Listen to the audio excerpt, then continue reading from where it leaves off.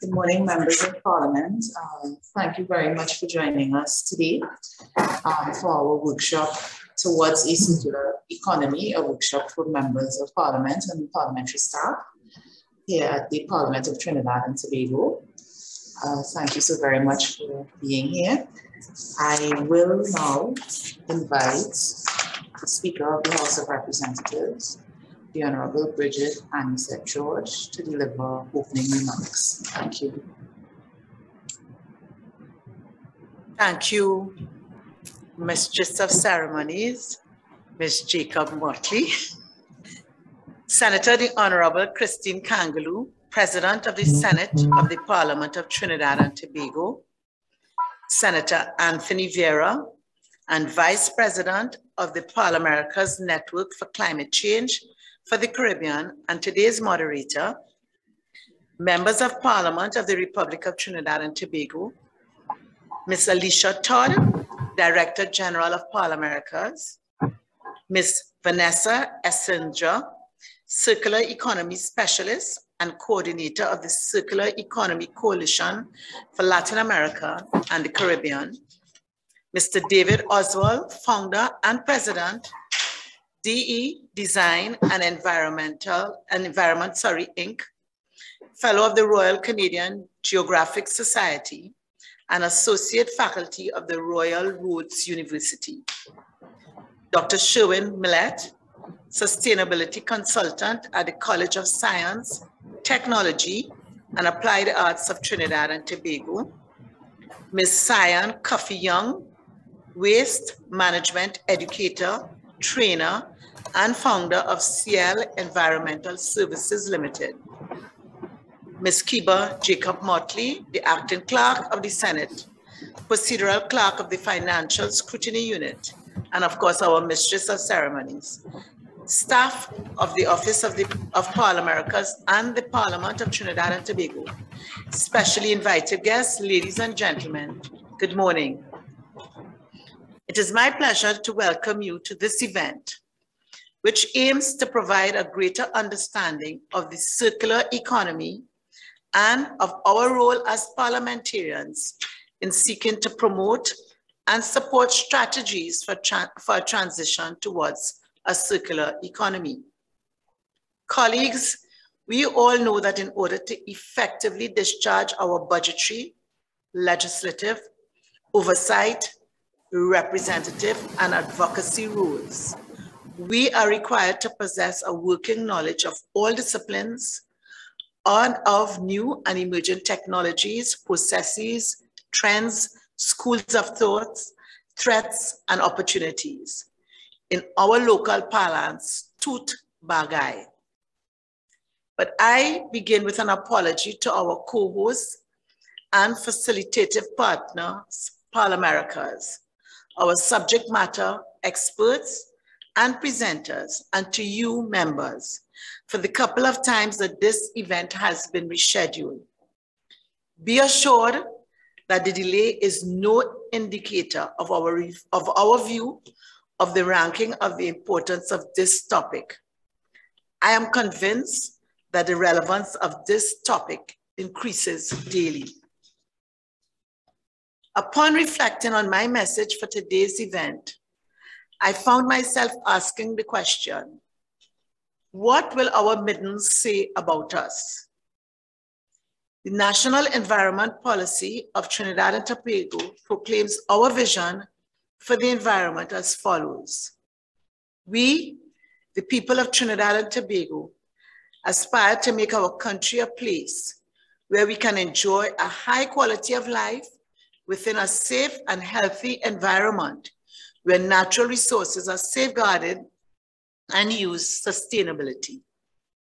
We foresee a future where all stakeholders, from citizens to political and non-political, formal and informal groups, are actively involved in the management of their national and local environments based on strong environmental ethics. Will our middens demonstrate that we realized our vision? Or will our middens undeniably paint an image of environmental irresponsibility and of a production and consumption philosophy of take, make, consume, and dispose, which rests on a foundation of mass and indiscriminate extraction and harvest of raw materials and wanton waste. All too often, when we think of waste, our focus tends to be targeted on waste disposal. Undisputably, waste disposal is of critical importance, as the science informs us that landfills are the third largest source of human-caused methane emissions, which leak toxic leachate into our soil and water, and in many cases around the world, landfills are reaching or are at capacity. Our local story is no different. In the 2016 report of the State of the Marine Environment of Trinidad and Tobago, it was outlined that land-based pollution has a drastic impact on the marine environment, which included, but was not limited to, hydrocarbons, nutrient pollution, and heavy metals. The Daily Express of June 20th, 2018 headlined, "The Beetham landfill is running out of space," and further reported that, and I quote, "We produce 700,000 tons of waste per year.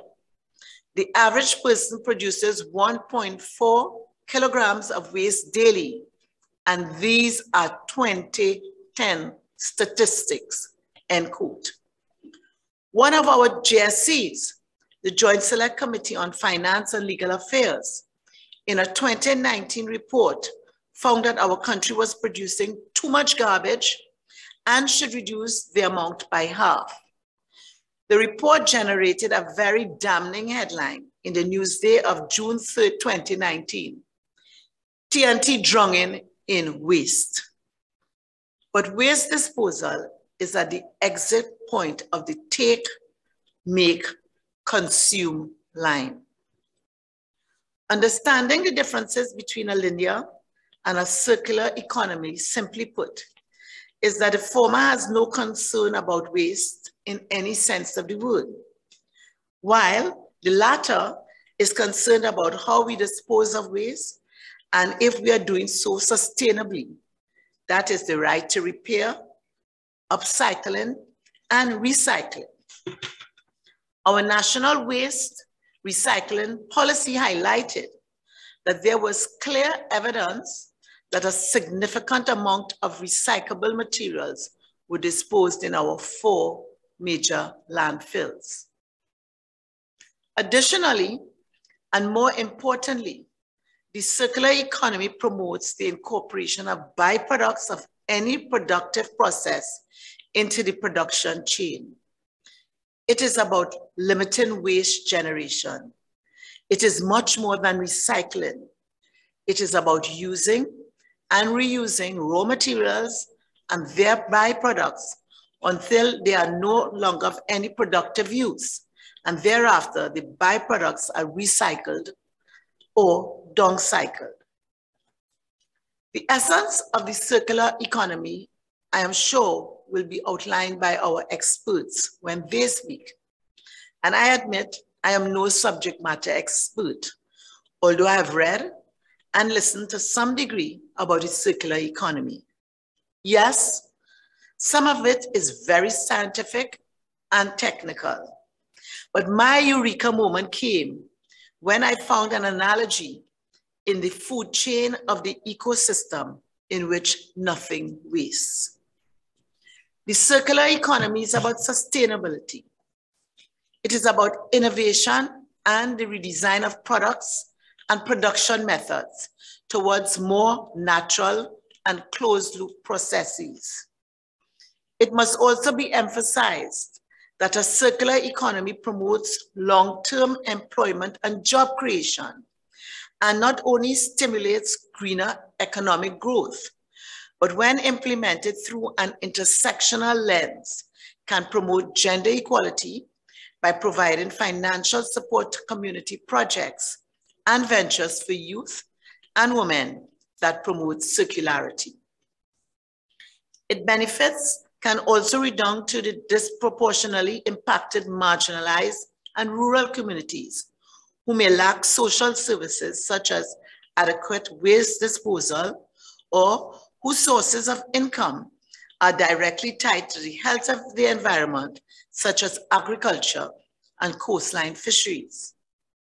In fact, the National Environmental Policy Priority 4, under the caption, Evolving a Greener Economy, states, greening the economy is a means to strengthen the country's economic performance through the introduction of new value-added economic activities, increase efficiency across all sectors, reduction of waste, and the generation of green jobs.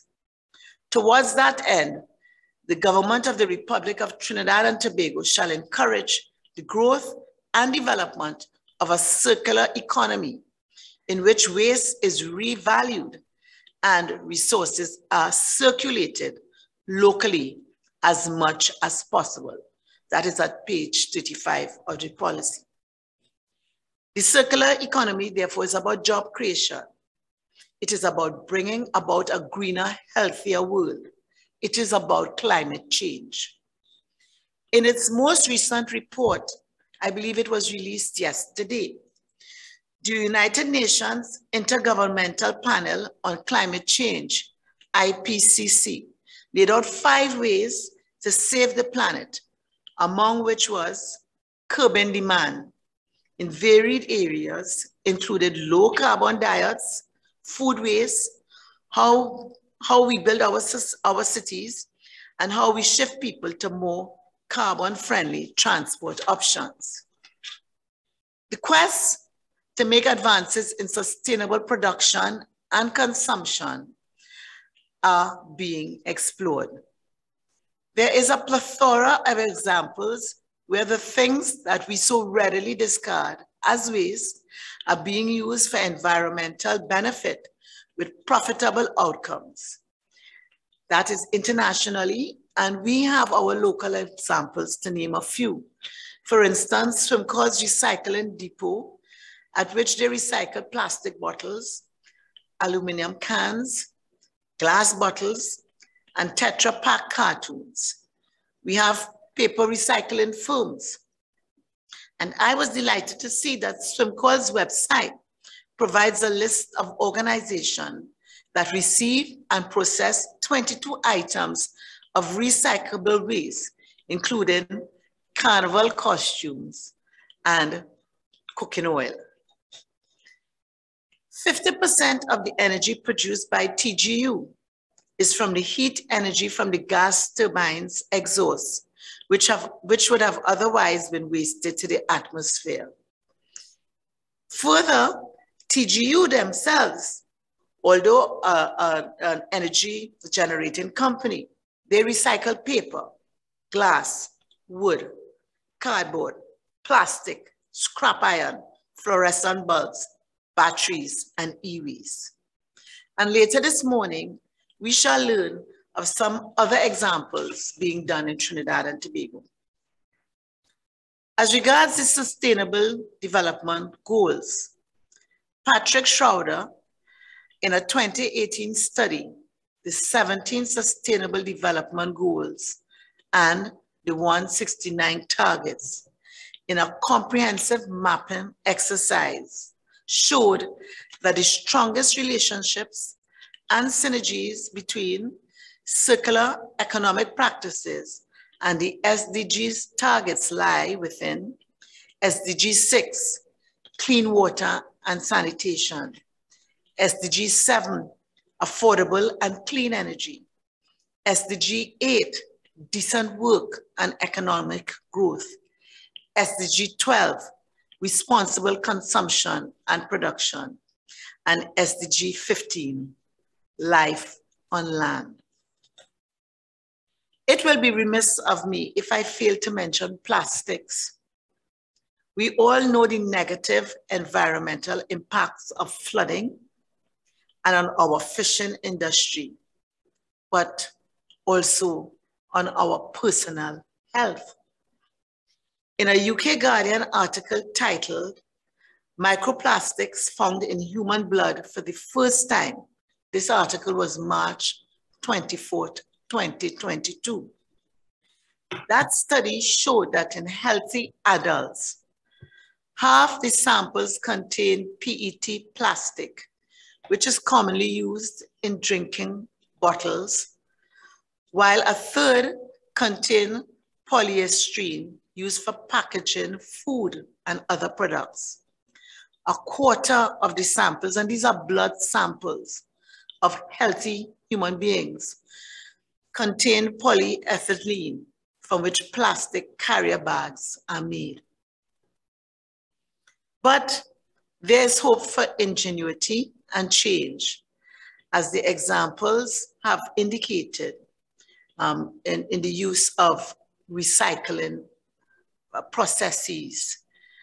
And for us, we have a long time example that is almost a century old, because we cannot forget that our national instrument, the steel pan, is a transformative invention of a waste product, which through the vehicle of culture and cross-cultural exchanges has not only just endured the test of time, but has spread globally.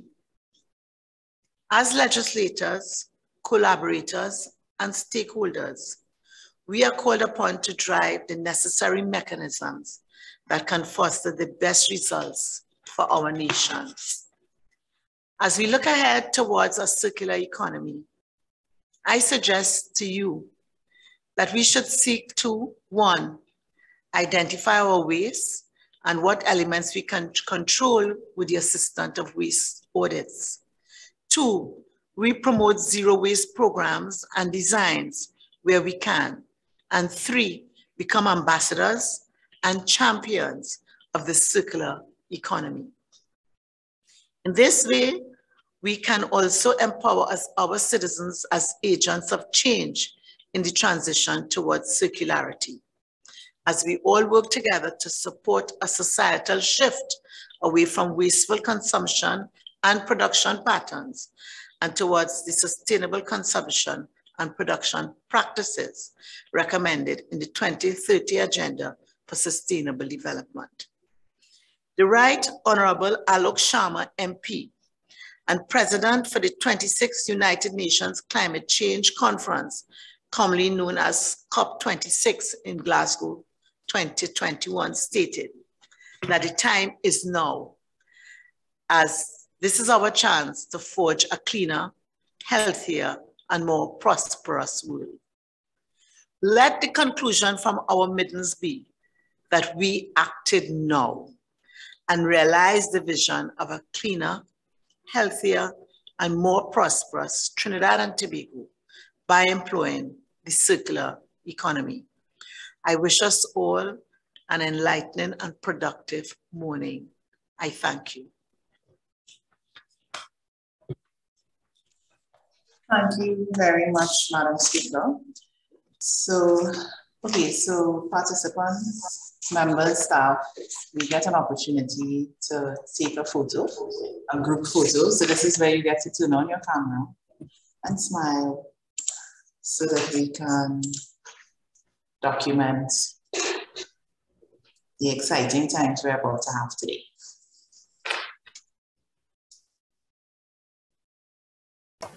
We're all good. Oh.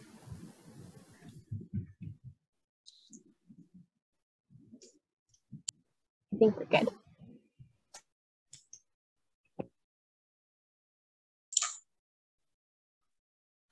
Maria, you got it?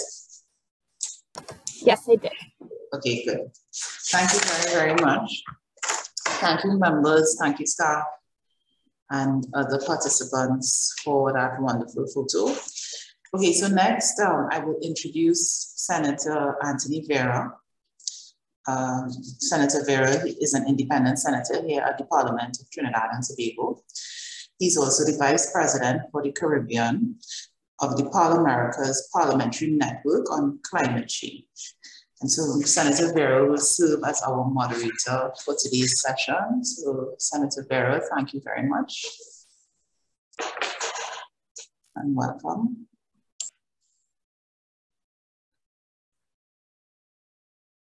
Thank you, MC Jacob Motley. And good morning, colleagues. It's a pleasure to join you as the moderator for today's workshop.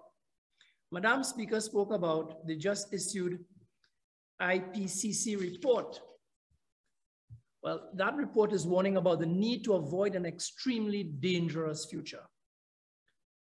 Even if all the policies to cut down carbon were fully implemented, the world is still going to warm by 3.2 degrees Celsius, causing unprecedented heat waves, terrifying storms, and widespread water shortages. The next few years are critical because if emissions aren't curbed by 2030, the report warns that it will be nigh impossible to limit global warming later this century. The situation is dire. The time is now or never to limit warming. I like to say that waste is only waste if you waste it. And the Parliament obviously has a central role in progressing circularity in Trinidad and Tobago.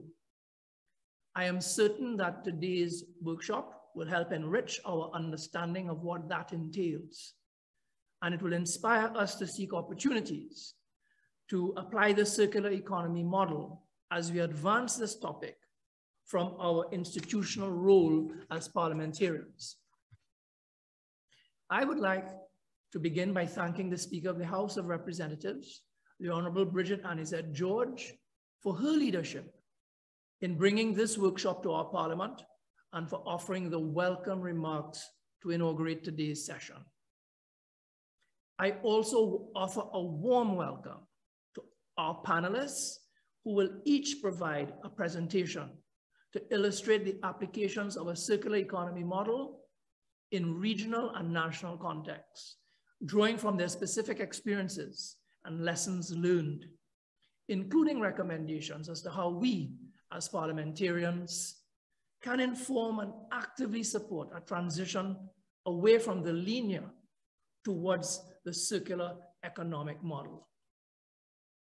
The presentations will be followed by an open dialogue where participants are invited to ask our panelists questions and to seek clarifications on their presentations in preparation for the interactive exercise where we will break into groups to deepen our understanding of the concept and brainstorm possible parliamentary actions to advance this agenda. Today's workshop will conclude with closing reflections from Madam President of the Senate, the Honorable Christine Kangaloo. Colleagues, I invite you to take advantage of this space created today to learn as much as we can from our panelists, but also from each other, as innovation requires collaboration. And for each person within their respective function to look inwards, to detect where the opportunities are for us to improve our country and build forward better by integrating the principles of circularity into our economic development models. As Vice President of the Caribbean within the Executive Committee of ParlAmericas Parliamentary Network on Climate Change, I would like to take this opportunity to highlight the new ParlAmericas online tool. It's Environment and Sustainability, Mapping the Strategies and Plans of the Americas and the Caribbean, which is a compilation of national environment and climate change action plans and commitments, including our own national strategies for transitioning to a circular economy. This tool can be used to understand what exists here in Trinidad and Tobago and to learn about the experiences of other countries in the hemisphere. Since there's not yet been a national strategy proposed for implementing circular economy in Trinidad and Tobago, the Parliament can play an advocacy role in calling on the executive branch to develop a roadmap. When successfully done, a circular economy model can promote long-term economic growth and sustainable development by optimizing our production methods and encouraging behavioral change around the consumption of goods and extraction of resources, which respects the boundaries of the earth and is mindful of future generations. I like to quote a Native American proverb which goes something like this: we do not inherit the earth from our ancestors. We borrow it from our children. It is worth emphasizing that, like any economic model, in our increasingly globalized and interconnected world, the success of a circular economy in Trinidad and Tobago will also need regional coordination, both here in the Caribbean and beyond. And this is why working with regional bodies like ParlAmericas and the Circular Economy Coalition for Latin America and the Caribbean, among others, is an important path. It's an important part of our pathway forward. However, one of the most prominent obstacles for a circular economy model is the lack of a national strategy and related regulatory frameworks, both nationally and internationally. Again, as members of Parliament and staff, we have a key role in supporting the advancement and integration of a circular economic model through legislative oversight and budgetary functions to benefit the well-being of our constituencies and to contribute to a more sustainable and healthier planet. As we segue to the panel presentations, colleagues, I once again encourage you to be mindful of what you can contribute towards Trinidad and Tobago's transition to a circular economy. We are on a mission to identify strategies for its application in the national context. It's now or never. I am certain that this workshop will enlighten our future work and help provide insights to guide our next steps. At this point, may I just welcome our panelists and introduce as our first panelist, Ms. Vanessa Eslinger, Circular Economy Specialist and Coordinator of the Circular Economy Coalition for Latin America and the Caribbean.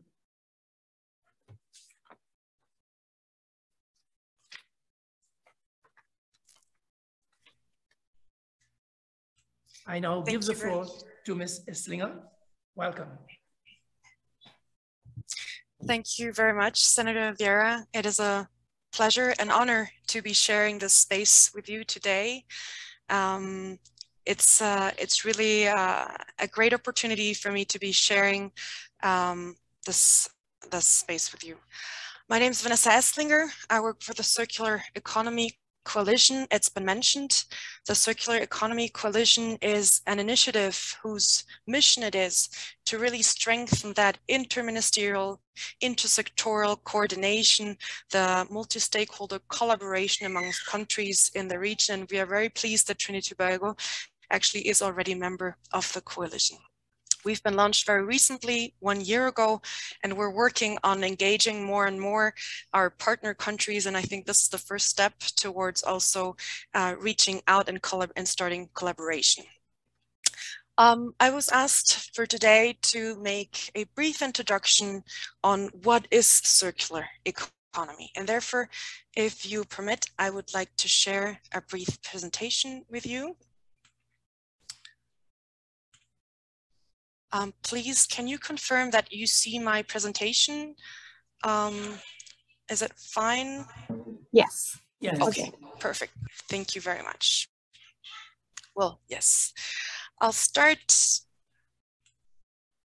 Why do we talk about circular economy? Why do we need to transition to circular economy? It's been mentioned by many of the previous speakers, but I would just like to remind that it's actually a triple planetary crisis we're facing, right?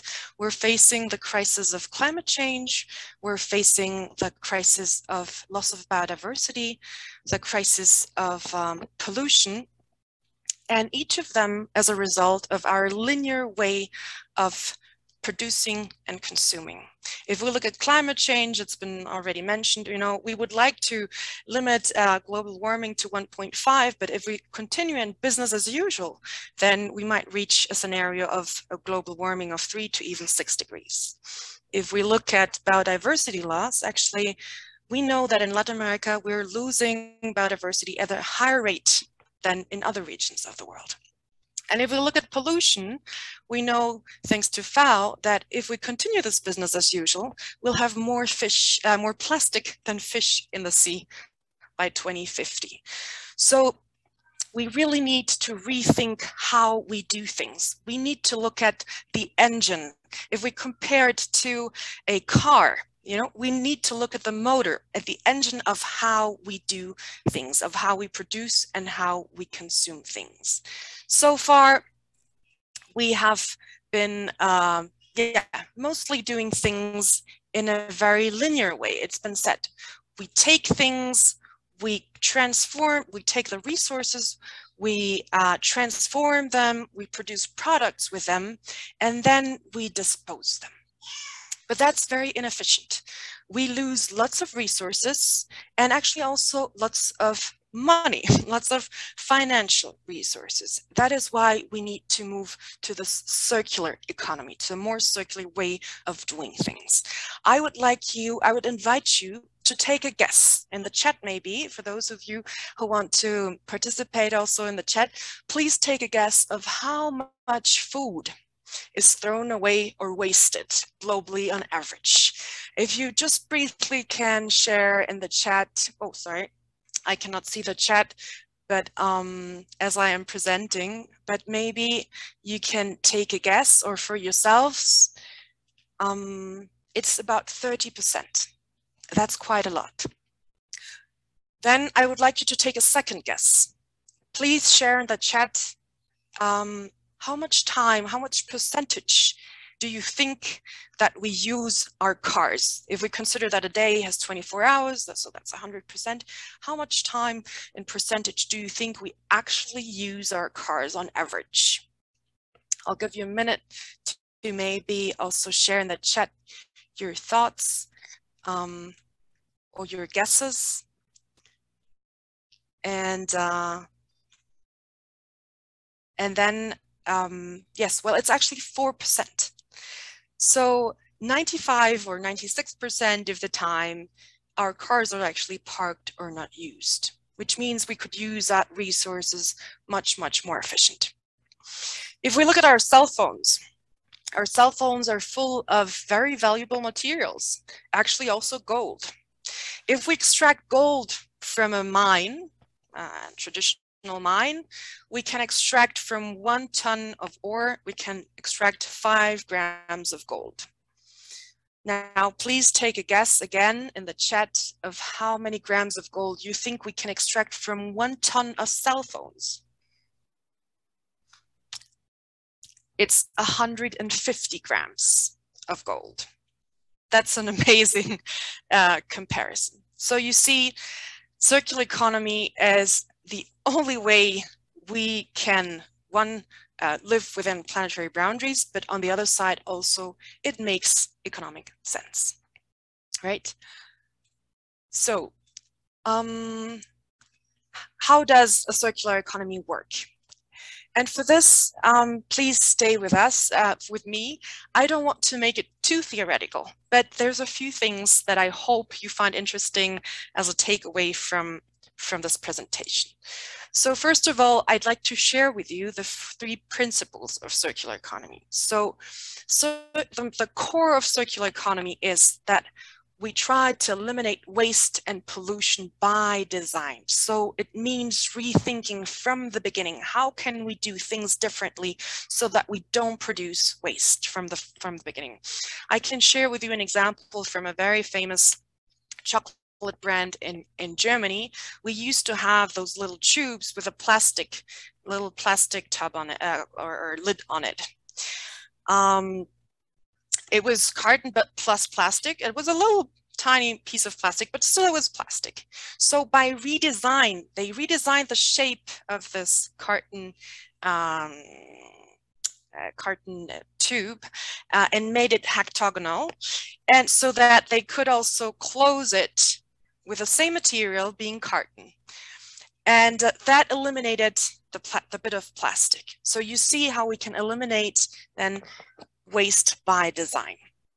Also, we want to maintain products and materials as long as possible in use at their highest value. And what that means, I will go into detail more in a minute.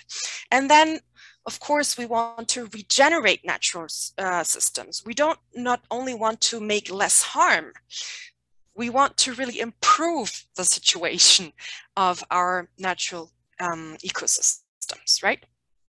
So now let's go a little bit more into the theory, but as I said, this is really important because it's not only about theory. Understanding this means also being able to understand each economic opportunity actually there is behind of each of these circles you see on this diagram. So what you see is the famous so-called butterfly diagram.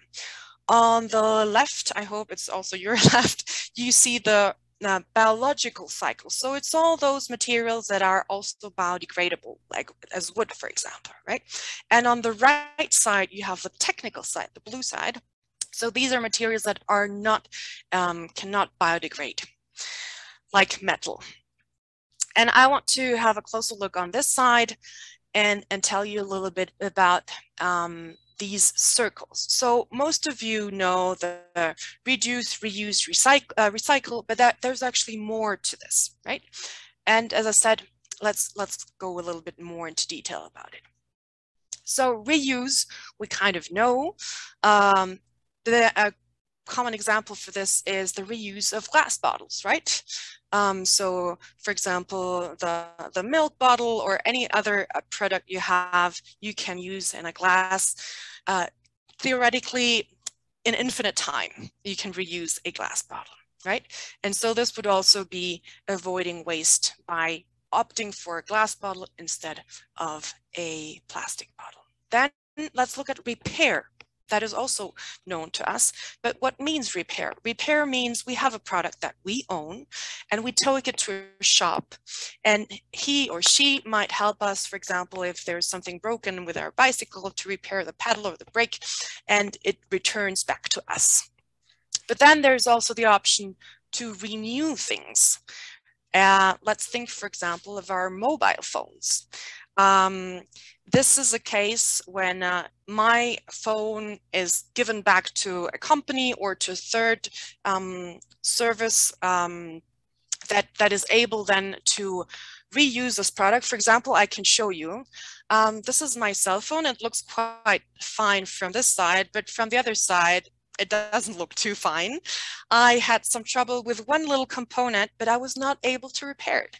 So if we look at it from a linear perspective, I would need to throw this away. But if there was an option to hand this in to some provider or service that would be able to disassemble this and use the components, then we're talking about circular economy, right? So if we talk about renewal or refurbishment, then we're trying to use the components or use this phone, fix what is wrong, but then put it back to market. Then we also have remanufacturing. This is a situation where then we need really we can't save this phone anymore. We will take it apart. We will use its single components and use those in other products, right? And then we come to the famous recycle. That is the one we all know, and we kind of talk about very general, but you see there's a difference between all these different stages. And that is why I think it's so important to differentiate, because we can benefit from the value at each of these stages in different ways. So if we talk about recycling, then in a more, like, let's say, conceptual way, it's actually only about reusing the material. So not the components, only the material, the glass, the plastic, the aluminum that is contained in a product. So for example, for aluminum, by the way, if we recycle aluminum, we can save up to about, I think it was 95% of carbon emission, and we can save up to 80% of energy just by recycling aluminum. And then last but not least, we also have the stage of recuperating. So that is at a point where there is no more chance to make use of the materials in a meaningful way, then in the end, there's no other chance but to burn it. That's of course the least desirable thing we want. And as you see, there's kind of a hierarchy, right? The first thing we want to try and see to do is to how to design things differently so we can avoid waste. And the least thing we want to do is recuperate or incinerate waste, which is actually, unfortunately, the most common thing that happens. I'd like to share two more things with you, and that is the difference between eco-efficiency and eco-effectiveness. If we think of efficiency, and for example, in lighting, and we want to construct a building, let's say, and we want to make lighting more efficient, then we could think of using LED illumination instead of normal illumination, right? This is saving energy, of course, yes. But if we think of it from an eco-effectiveness point of view, then we would think about an option that is the most effective in terms of how to use less energy. And that would mean, for example, to construct the building in such a way that we don't need lighting or artificial lighting at all. It would mean constructing a building in such a way that we have, for example, big windows. Yeah. So, and that would help us to not need lighting from the beginning. Okay, so that's a really important thing also to distinguish. And then circular economy, or one thing that also is let's say key to circular economy, is to think of how we can think of using a product as a service. How can we move away from owning things, from consuming things, to being users of things? And I'm sure you all know examples of these. Please share examples in the chat of things we don't actually need to buy, we only borrow maybe, or use as a service instead of a product.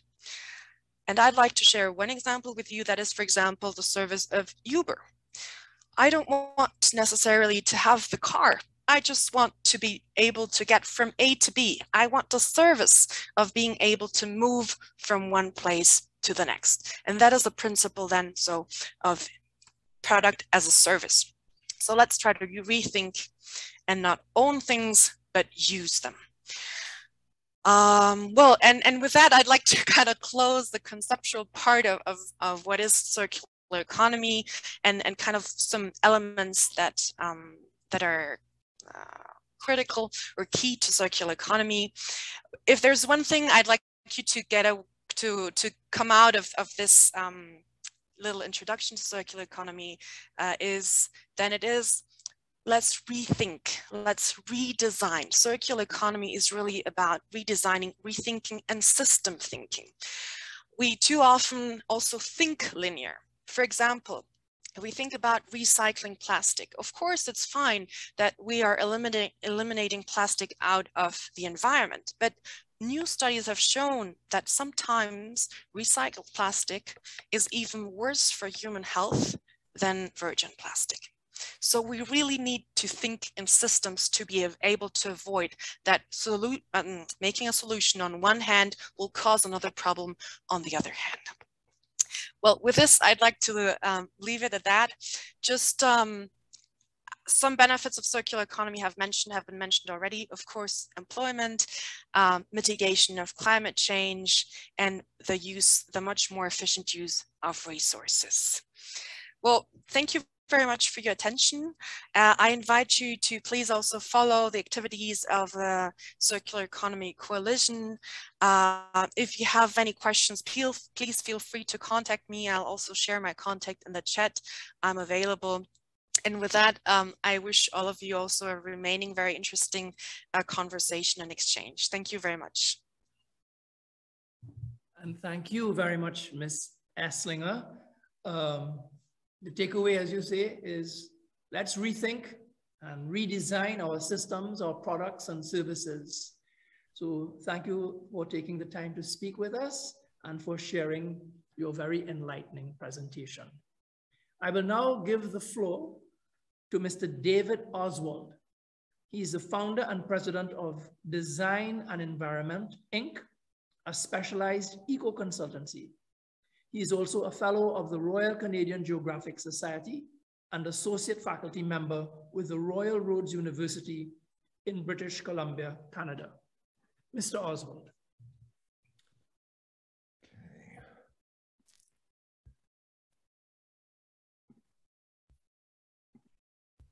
Sure. Great. Can you hear me all right? Yes. Thumbs up. Good.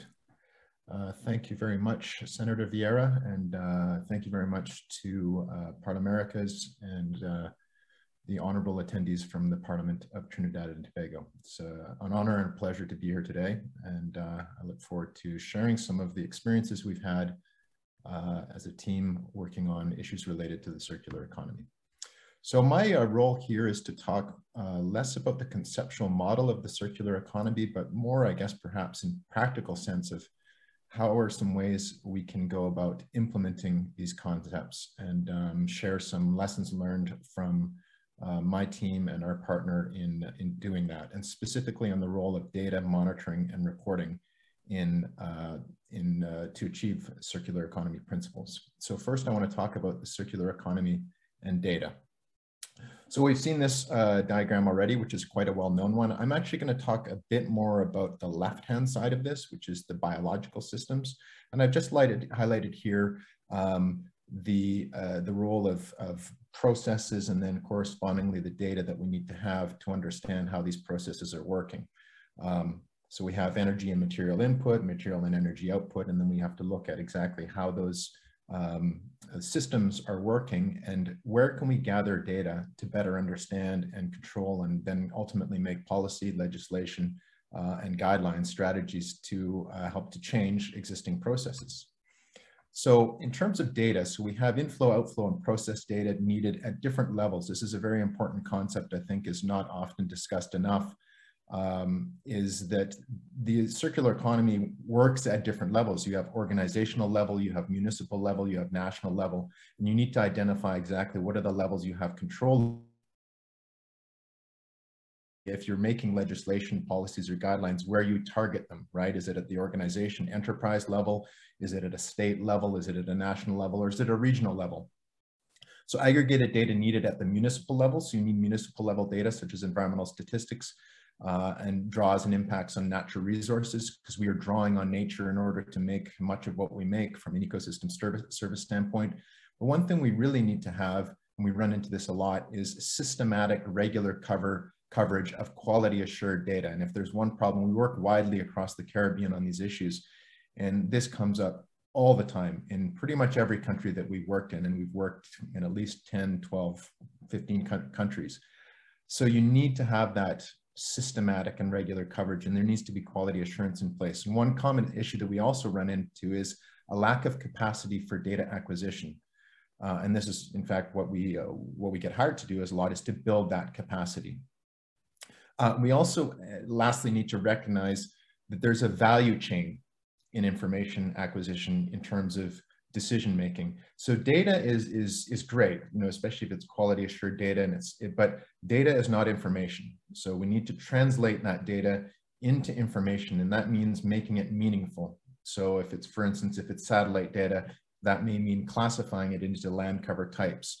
Or if it's aggregated statistical data from a Met station, you need to turn it into something like a monthly average of precipitation levels. That's turning it into something that you can actually sit around at a table with various different experts the legislators or whomever, and then make decisions, right? So this is, we call this the value chain from data to information to decisions. And it's very important to the circular economy because we can have all the data in the world, but if we don't have proper interpretation and transformation of that data into information, it won't be that useful. And then also we like to build into this model here an iterative system review. So we're working in, as highlighted before with respect to the last IPCC report that has been issued, is the fact that we're in a different stage now. We're in a non-linear and highly disruptive era in the history of humanity and the Earth system. So we're not living in static times. So we need to have iterative processes built into even legislation and regulations to ensure that, you know, we may come up with a regulatory regime, but we have to analyze it. And this is in the school and concept of adaptive management, and review that to review whether or not our governance model is actually achieving the goals that we want it to achieve. So in terms of data requirements, data sharing is an absolute must. And I'll talk a bit about this in terms of the context of Trinidad and Tobago, as well as Antigua and Barbuda. You have to have that. We're moving into the era of open data.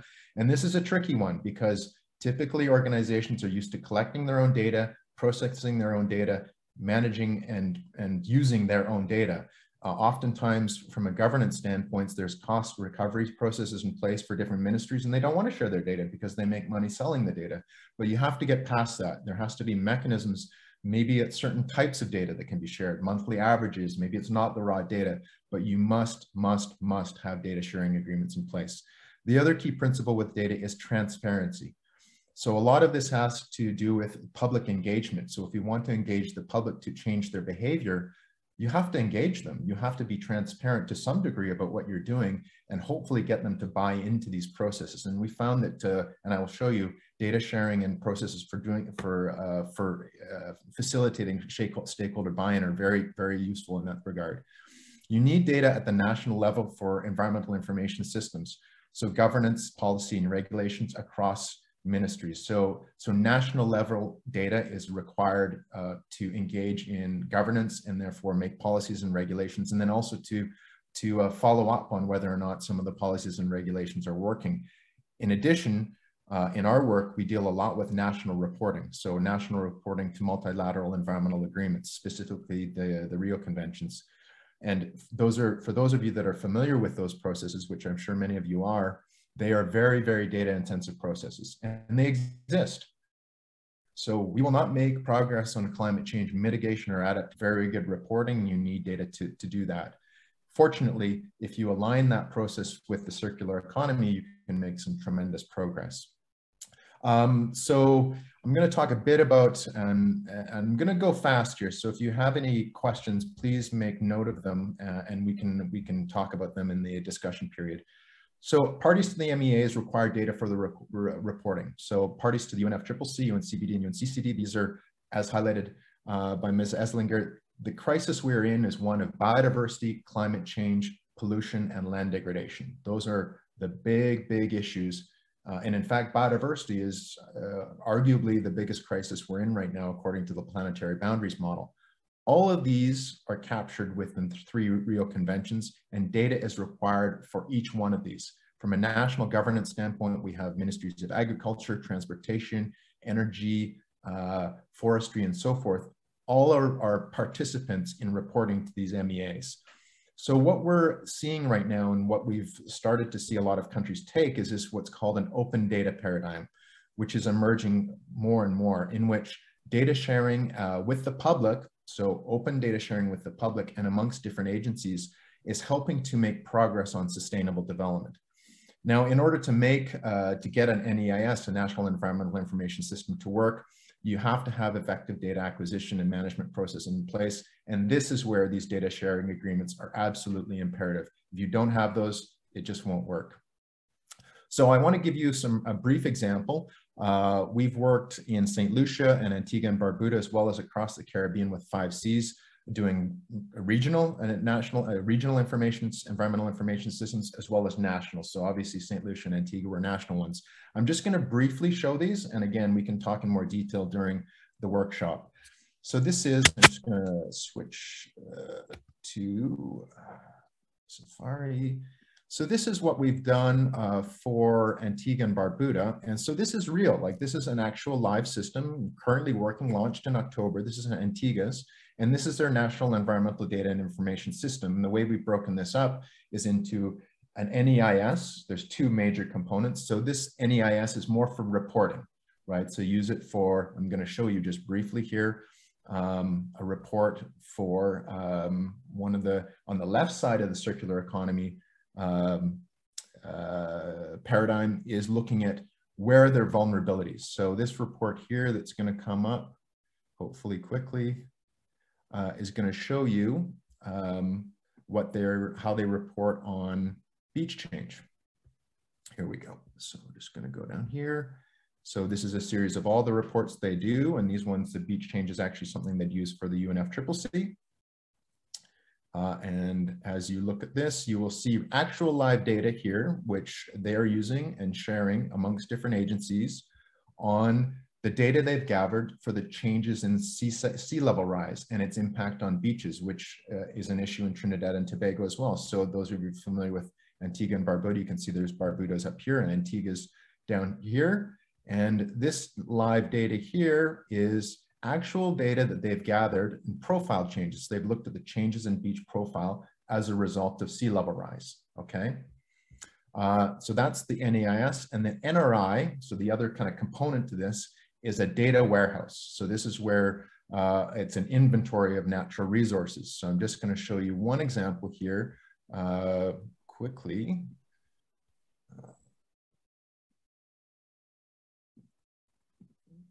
Of a map. So this is what you'd use just to gather the data and take a look at what's going on. And I'm going to show you a map of land degradation. So this would be for something they would use for the UNCCD, for the Land Degradation Convention.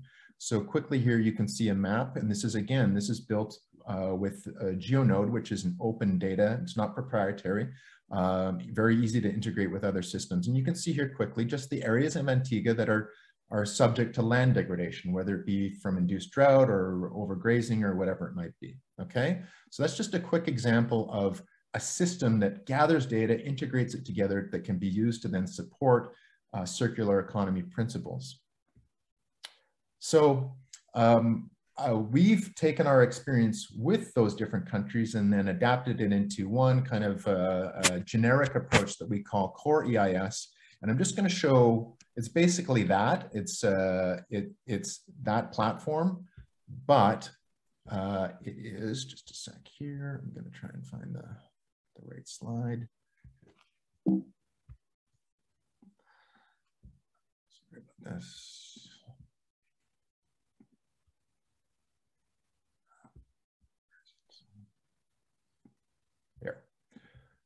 So what we've developed is a way of operationalizing this to be applied in different contexts. And when we call this is called Core EIS, it's an information system. And now I'm just going to show you, I mean, this is basically what we are doing with Antigua and Barbuda and St. Lucia. But one thing I want to highlight here is the benefits to compile data, to reuse the format, and to streamline decision-making. But the big benefit here is collaboration, okay? So you can see here how it works. You have data contributors, you have a platform, you have focal points for MEAs, and the actual MEA reporting. Now, in the context of circular economy, this is very important because you have multiple data contributors, could be organization level, could be municipal level, could be national, integrated into one central repository, and then you can make actionable decisions. So these focal points for MEAs, but for a circular economy approach, that could be ministries within the government or what have you, okay? So I'm just going to switch back to the presentation here. So what does this all mean in terms of actual usability, and how does it relate to then the circular economy? And one of the critical issues, as highlighted by Senator Vieira, is the climate catastrophe that we're entering right now, right? And one of the big issues that is coming up increasingly in Trinidad and Tobago and other countries is disaster risk reduction, disaster risk. So this is the model. This is from Guyana CDC. So if we're gonna, what's the relationship between the circular economy and this kind of data paradigm for MEA reporting? Well, we need to look at risk. Like, how does risk play into this? Because we are in an era of increasing vulnerabilities and risks. So this is the paradigm for this is in the context of agriculture. So what are the natural hazards that are facing Trinidad and Tobago? Floods, landslides, sea level rise, droughts. Those are the big ones, okay? And this is the standard paradigm for risk analysis. In this case, it's agricultural risk mapping, risk identification, prevention, mitigation, financial protection, preparedness, response, and recovery. Things will happen. So how do we prepare and how do we align with the circular economy? Well, we do so by engaging with stakeholders. Number one, that's what I tried to highlight before, and seek ways in which we can gather data, okay? So this is from some work that we actually have done in Trinidad and Tobago, and some of you may be familiar with these locations. This is with ICA, our client and partner there. You have to have stakeholder engagement. This is for agricultural risk mapping. The top right there is in the southern part of Trinidad, which is Pudai Lagoon. The bottom right is Pudai Lagoon, is where we're looking at water management systems, and the left is a place called Orange Grove Estate. Okay, so our job there was to look at how do we build risk maps and how do we train people to do risk mapping. And these are the risk maps we came up with, okay, by using some algorithm type of work and then the data integration that that I showed you that we do. And these are before, and I'm going to show you the after. So on the right, you see Pudai Lagoon. The dark blue means high risk, prone to flood. And then the lighter green means less prone to flood. So those are familiar with the South and Pudai area. This is a very low-lying place that once you get storm surges and high rains, it just floods. It's like a big pool, right? All these farmers there are small-scale farmers, smallholder farmers, whereas in Orange Grove Estate, you have SMEs, small and medium-sized enterprises. So in both cases, you can see there's a dark blue and light blue. There's some flood-prone areas, right? But what we were able to do with this data integration is to gather data, on-site inspections, say, look, you've got some areas of potential risk here. We might want to have some policies in place, maybe insurance and so forth, change practices to respond to these events or be more resilient to inevitable changes. And if you don't do that, I'm just going to switch to this. This is what happens. And ironically, this is shortly after these images I'm going to show you.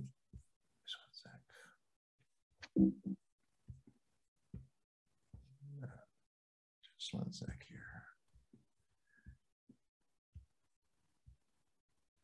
Here was a month after. This is that same area. That research we were doing was in July. This is in August. This is what happened after the big rains. And this is what happens when you're not prepared.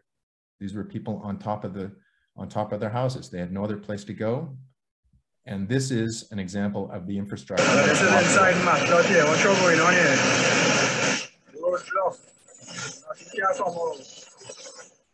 So those are actual real images from what occurred a month after we had done this work, just to highlight the importance that this is real stuff. And this can help to make decisions to mitigate these types of risks. So what is the parliamentary response in closing? Policy and legislation can guide this transformation to a circular economy. And this is what I think we need to discuss today, is what are some regulatory frameworks, policies, and strategies that we can use to redirect society towards a more circular and climate risk reduced economy. This is one of the most powerful paths forward. So integrative design thinking can help climate change adaptation and mitigation, disaster risk reduction, and then fostering the green and blue economies, as well as a circular economy.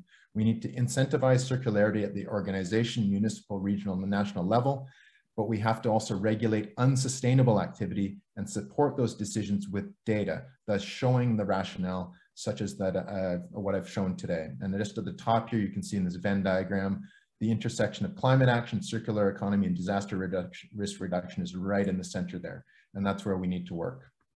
All right, so I think I went over time. I'm sorry, but thank you very much. If you have any questions, I'd be happy to answer them during the Q&A period. Wow. So the integrative design thinking, core EIS platform, national resources inventory. I like all those as concepts. I can see the benefits and usefulness. So thank you, Mr. Oswald, for helping us appreciate the value of data, the value chain of data to information, and the need for data-driven decisions, policies, and guidelines. You've also underscored what Ms. Esslinger was talking about, the need to change practices and for integrative design thinking. So thanks again. May I now invite Dr. Sherwin Millett. He is a sustainability consultant at the College of Science, Technology, and Applied Arts of Trinidad and Tobago. Dr. Millett, welcome.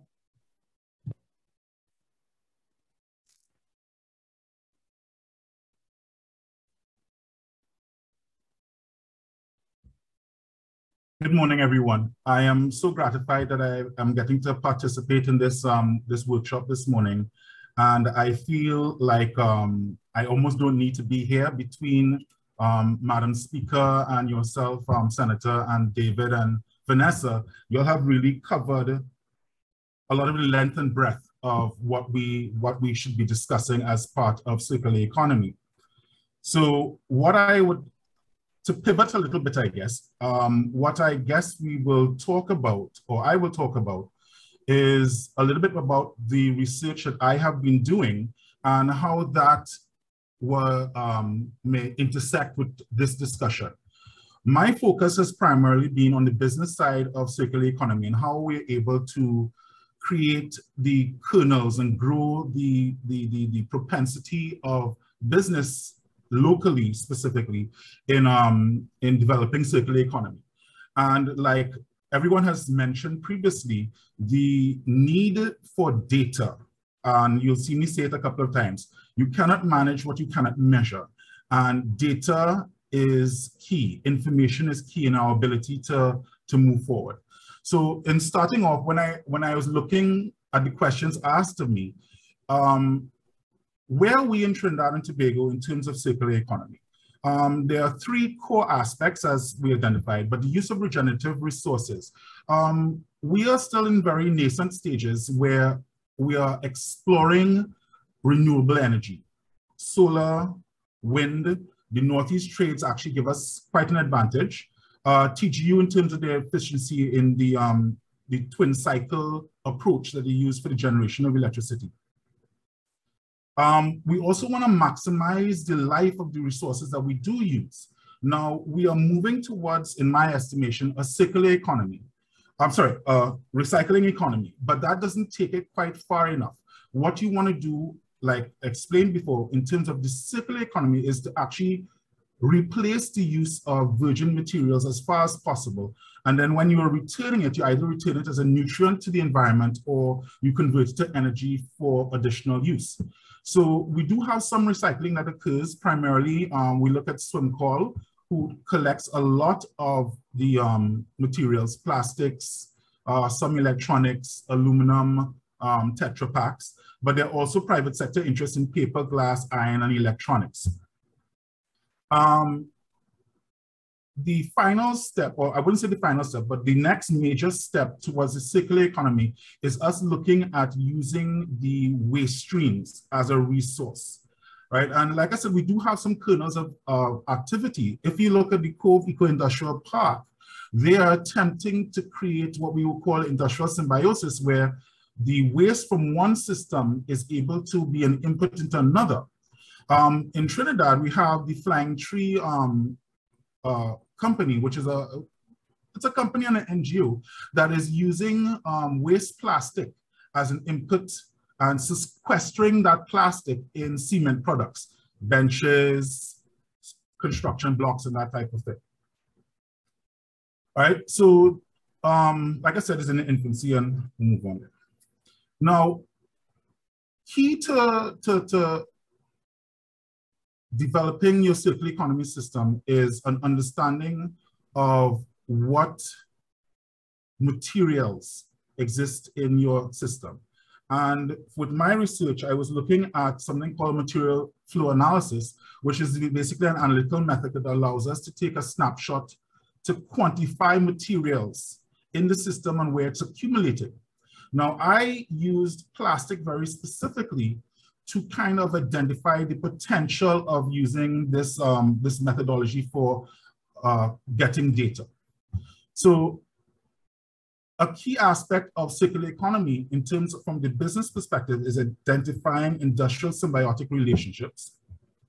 right? That quantification of that materials and allowing companies to build symbiotic relationships, right? So Lee Chan et al., I'll say et al. In this case, right? They did note that industrial symbiosis locally is being driven by commercial interests and not being fueled by government subvention, which I think is a good thing.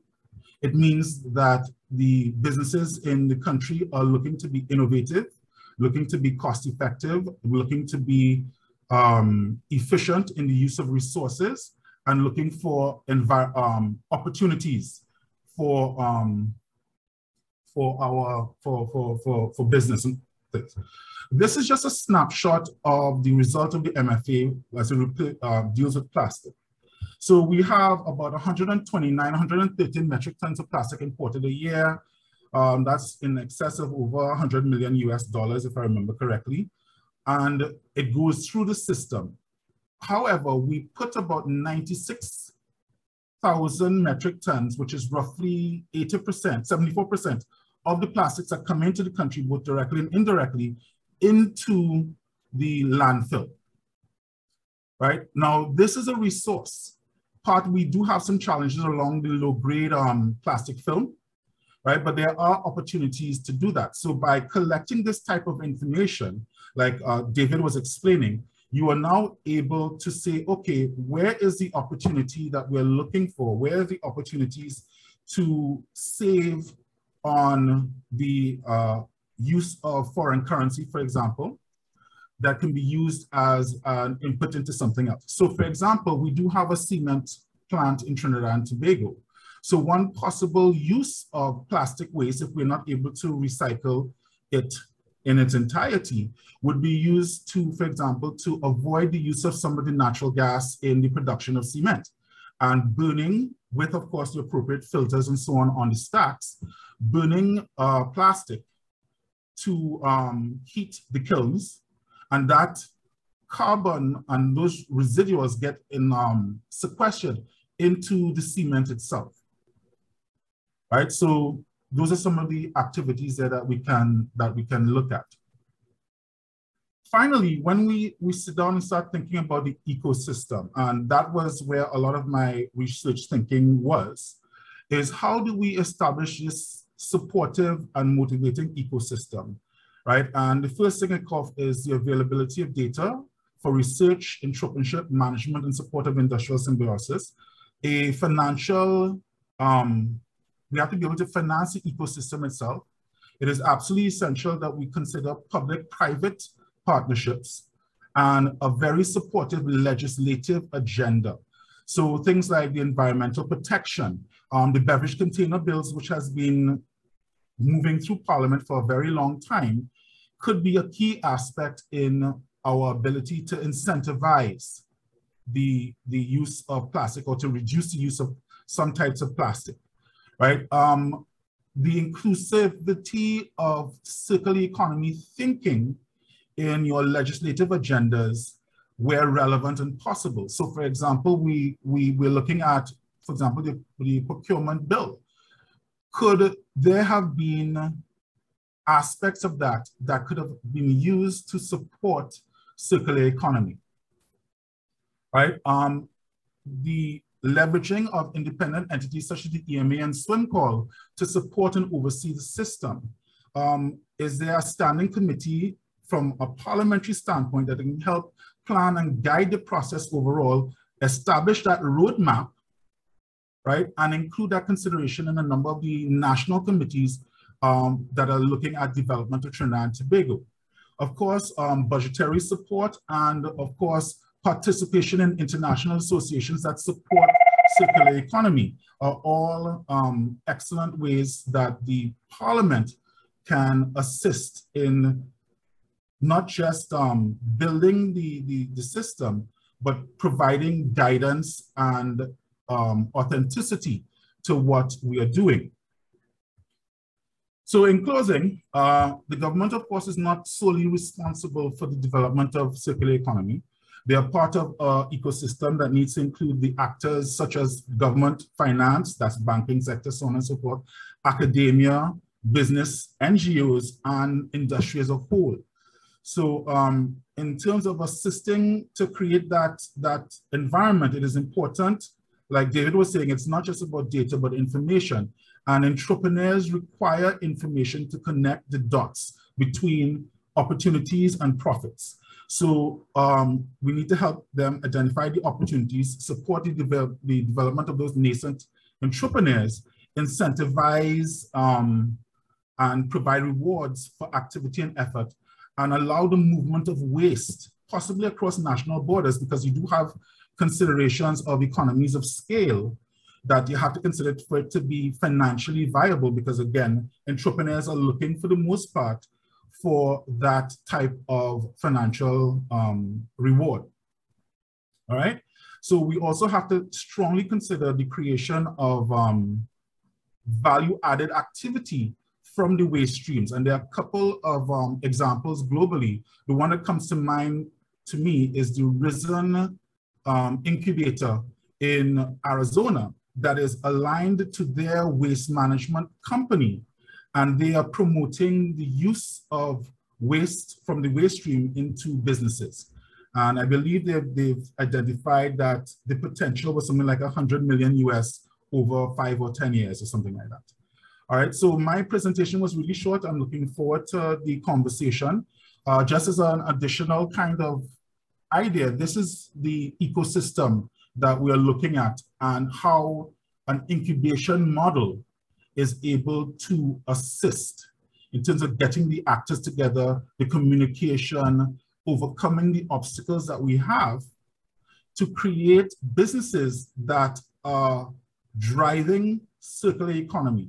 And this becomes important because what we consume as consumers is driven primarily by what is made available to us by businesses locally. So we do have some challenges because Trinidad, of course, is a small market when you look at it from a global scale, and as such has very little influence on some of the packaging or some of the products that we consume. We're consuming more and more advanced products, and we are not well placed to deal with the disposal side of things, right? How do you disassemble a cell phone and take out the valuable components of it? So a lot of the time, what tends to happen is that we export our waste, recyclable waste, and we are losing out on an opportunity in that respect. All right, so much like David said, I look forward to the next part of the conversation in terms of if anybody has any questions for me. And, you know, this is a great conversation as we're going forward. Thank you very much. Lots of challenging questions you have put there. How do we establish and build the right ecosystem? How can we reuse materials and use waste streams as a resource, looking for the value added? How can we identify industrial symbiotic relationships and better use techniques and tools like materials flow analysis and the circular economy incubator?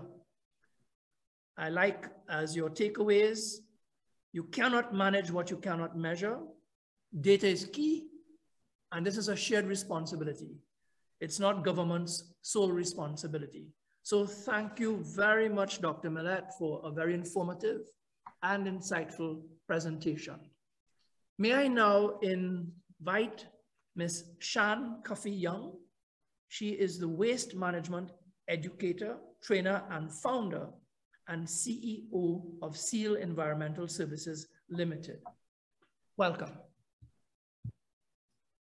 Thank you very much, Senator Vieira, and thank you for pronouncing my name correctly. Most people don't get it right on the first try, so thank you very much for that. So I am the entrepreneur in the bunch that Dr. Millett, I'm one of the entrepreneurs that he was just referring to, because we do need to be supported, and we do have ideas and opportunities and desires to work in this space. However, we need the supporting mechanisms to be there. So just a little bit about SIAL. So SIAL is a social enterprise, and we specialize in 3 main areas. So we do basic education and literacy programs for children and youth. We also do waste reduction and circular economy training, hence my reason for being here today, for individuals and businesses. And we also provide consultancy support for larger waste management projects. And the newest thing is that we are actually looking at getting into working with food and organic waste as our next step. So let me just jump right in.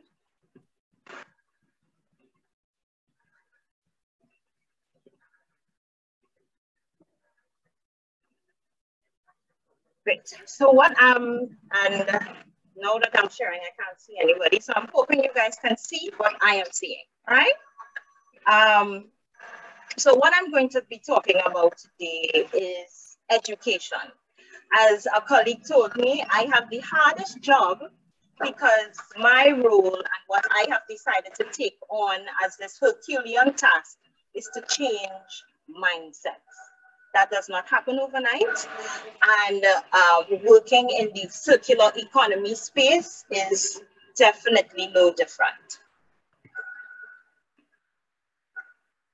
So I'm just going to, well, Vanessa shared about the principles already. And I'm also in this beautiful position where I'm just this hush push, this beautiful mix of everything that went before me, of parts of Vanessa's, parts of David, parts of Sherwin's presentation. So I'm going to be reiterating some of the things that they've said, but also introducing you specifically to some education strategies. All right, I'm going to be talking about knowledge gaps, adoption and stakeholder involvement, because everybody mentioned that, and the role of women and youth in this circular economy. So I like to just share a couple of things about myself. One of the things I've mentioned is that I have been working in the waste management space. This year will be 17 years. I look nice. I don't look it, right? But I have been doing this for quite a long time, and having both public and private sector experience, and now as an entrepreneur myself, working in this space and really trying to shape it. As I tell people, waste is very sexy to me. It's not one of the sexier environmental spaces. Young people are not running to it, you know, with eager anticipation, but it is sexy to me. When my husband hears that, I have to remind him it's not sexier than him though, but it definitely is something that I'm really very passionate about. But one of the critical parts and the reason for me starting SIAL in the first place is that I saw the need for changing the way we educate. It's not just about what we say anymore. It is about how we say it. And I've seen the effects of ignoring that and the ramifications and the consequences that have arisen because we've just focused on the what and we have not focused on the how, which is what I am going to be talking about today. So Vanessa mentioned these things already, which is the 3 principles of the circular economy. But I just want to reiterate that even with all of these things, we can't necessarily move forward if education is not at the center of everything.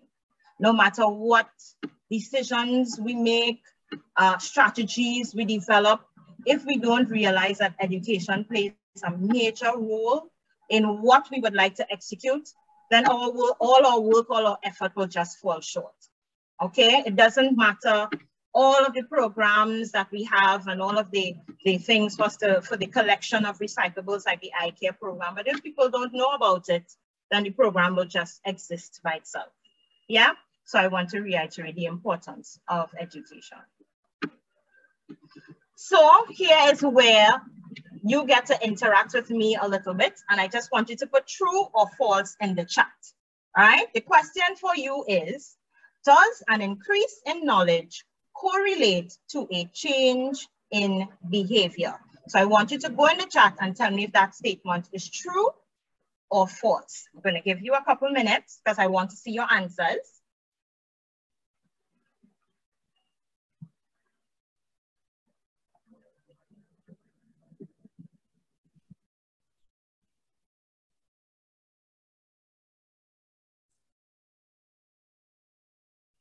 Wonderful. I'm seeing them coming in, guys. You can weigh in. It's okay. All right. So tell me if you think it's true or false, and then I'll let you know if you're right. Great. Hima, it says it depends. No, Hima. It doesn't quite depend, but I'll explain in a bit. Okay, good. So I'm seeing the responses coming in. So the answer to this question is false. An increase in knowledge does not necessarily correlate to a change in behavior. How many times do we know things, we get more information, but it doesn't mean that it has motivated us to spur into action immediately? I like to always use myself as an example, okay? So I had this habit of not taking the full course of my antibiotics. So the doctor would say, Shan, I need you to, because he knows me so well, I need you to take the full 7 days or the full 10 days. Do not stop at day 5 because you're starting to feel better. Okay, doc, no problem. Shan, you're hearing me, right? Okay, yeah, sure. Yeah, all right. Day 5, I'm feeling good. What did I do? Stop taking the antibiotics. I understand the importance of taking the full course. I understand the role that they are playing in terms of helping fight the infection that I was currently experiencing. But I started to feel good on day 5, so I stopped taking it. All right? So that's just an example of how an increase in knowledge does not necessarily correlate to a change in behavior. All right? So those of you guys who said true, now you know why. Yeah?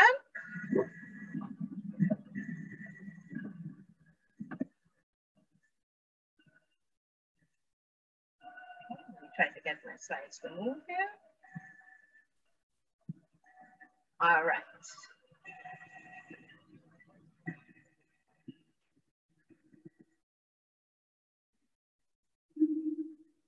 Good. So Vanessa spoke about this, and Dr. Millett also mentioned it as well, but I just wanted to give you a little bit of a different perspective as it pertains to the waste management hierarchy. So it was mentioned that there is a waste management hierarchy, yes, and it does govern and dictate how we should effectively be managing our waste, right? It was mentioned already that we tend to just look at the disposal end of things, right? But waste management, the definition of waste management incorporates generation, collection, treatment, processing, and disposal of waste. All of those things is what makes up transportation. All of those things is what makes waste management, right? So in the waste management hierarchy, you see the same thing that we're talking about today with the circular economy. It encourages a rethinking and a redesigning of our processes. Then after that, we have the R's. We have reduce, reuse, but there are some other R's that we haven't necessarily, and Vanessa mentioned some of them, that we haven't necessarily been paying a lot of attention to. We have repair, we have repurpose, we have refill, right? So all of these principles can also be incorporated. As entrepreneurs, I also encourage some of my colleagues to incorporate things like having a refill program for their product. So if I buy, like a friend of mine, if she has her hand sanitizer in small glass bottles, so when you purchase, when your hand sanitizer is finished, you can go back and get a refill and you get like a little discount off on your hand sanitizer. And to encourage other practices like that in the space, because we understand that the goal should be to divert as much waste away from the landfill as possible. And then we have recycling, We have to understand that recycling is taking an old product and turning it into a new one. The only true recycling company that we have in Trinidad and Tobago is Carib Glassworks, because they take old bottles and make new ones. Everybody else either collects or processes waste to be shipped out to be recycled. Yeah, even for paper, there's some level of local recycling done by Green Bay Paper. But of course, we still have a vast majority that is shipped out as well. And nothing is more circular than composting. It mimics what happens naturally in nature, but giving it a little jolt, a little turpentine, as we say, to get the process happening. Right? Then we have things like residual management, and things that's where we have material recovery, where things like waste to energy sit. We have any residuals, that's where you'll find incineration. And of course, at the very, very end, you'd also have disposal. So number one, I have a desire to see waste differently. And we talked about that, waste as a resource. Yes, the production of waste should be seen as a design flaw rather than the inevitable byproduct of the things we make. So I'll say that again. The production of waste should be seen as a design flaw rather than the inevitable byproduct of the things we make. So we have to rethink our relationship with waste. The amount of waste produced is an indication of how well we can manage our resources. So if we were looking at ourselves, current situation, current scenario, we are not managing our resources well, just simply based on the amount of waste that we produce. Yes? So I talked about the 3 R's are no longer enough. We have to look at the other ones that I've already mentioned. And like a big thing, especially, is food packaging, right? And the goal for food packaging is that it should remain in circulation a little longer before it goes to the landfill. Because oftentimes we have things that we know about single-use plastics. Those things just end up going to the landfill, right? So we ourselves have to repurpose the things that we use. And this, I have the circle of life. So I am a huge Disney fan. Lion King is one of my favorite Disney movies, right? And Rafiki talks about the circle of life. Nature itself has no concept of waste. Think about it. When the tree dies, goes into the soil, nourishes the soil, then what happens? Another tree pops up. Grasses are present. So nature itself has no concept of waste. So therefore, it's us thinking like nature, basically, and creating that circle so that whatever does come out at the end, really and truly is to be considered is no longer useful product. By returning the nutrients to the soil, we can enhance our natural resources. And lastly, the thing that we, in one of the knowledge gaps, we think that it's impossible to achieve. It's not impossible. We need both the willingness and the ability to make the change, right? And to embrace the change. One of the things that is happening naturally is that the Trinidad and Tobago Bureau of Standards is actually working on a circular economy standard, which is to be developed. And also, they're also members of ISO, the International Organization for Standards. And the ISO is also working on developing a circular economy standard. So that's globally, that will trickle down, of which Trinidad and Tobago is a member through the TTBS. And the TTBS is also working on developing a local standard for circular economy, of which I am a part of the Mirror Committee. So I can tell you that as information. Right. So in strategies, we talked about meeting, we talked about in stakeholder engagement, right? And you would have a myriad of stakeholders. You'd have stakeholders at the community level, you'd have children and youth, you would have businesses, you'd have public sector, you would have the government. So you have multiple stakeholders, both internally and externally. So the goal is really to meet the stakeholders where they are. Sessions like these are really important because we get the opportunity to share some of this information with you, so that in your engagement with either your internal stakeholder, which is your staff members, or your external stakeholders, those communities, organizations that you work with, you really need to meet them where they are. If they know nothing about circular economy, then you have to take the awareness approach. If they have some level of understanding of what it is, then you simply increase their knowledge and you communicate. Environmental communication is a two-way street. It's not one way.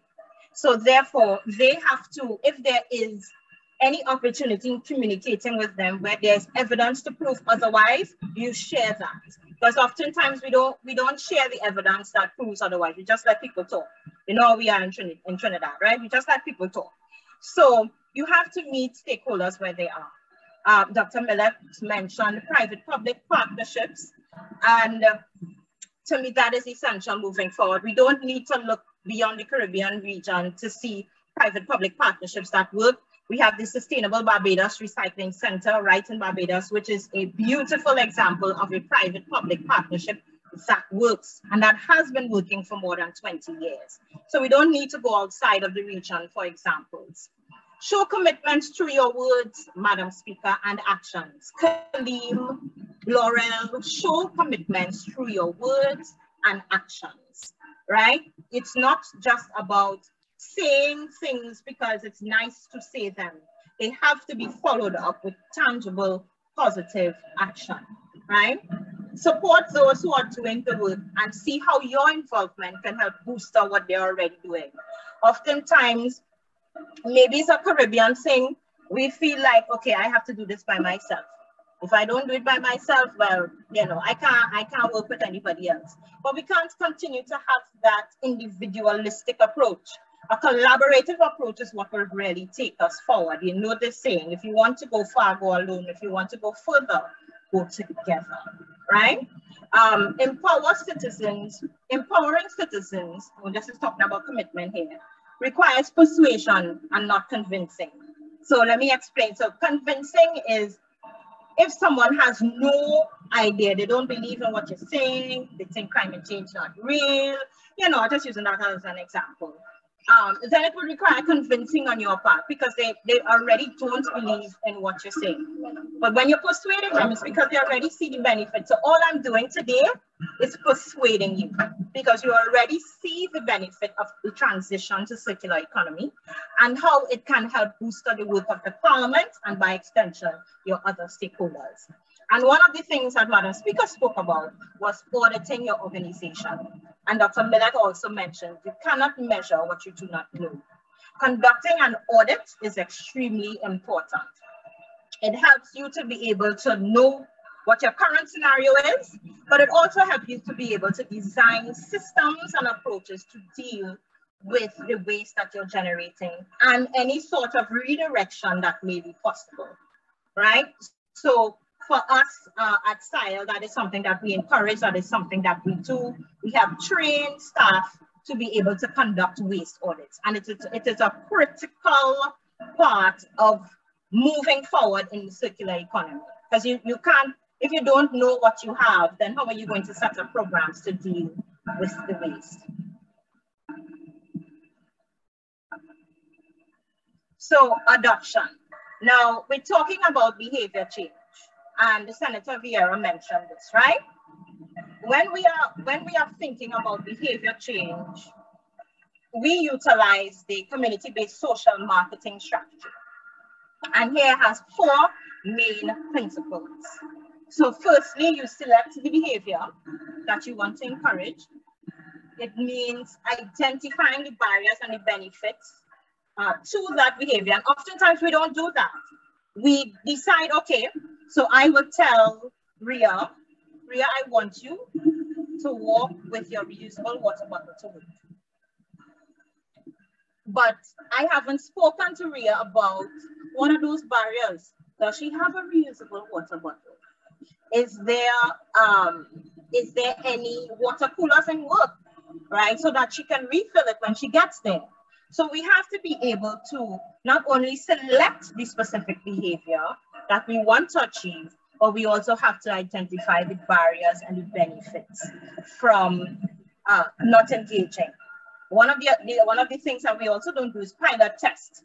Sometimes we just, you know, I chalk it up to excitement. We just roll out strategies without testing them to make sure that they work, right?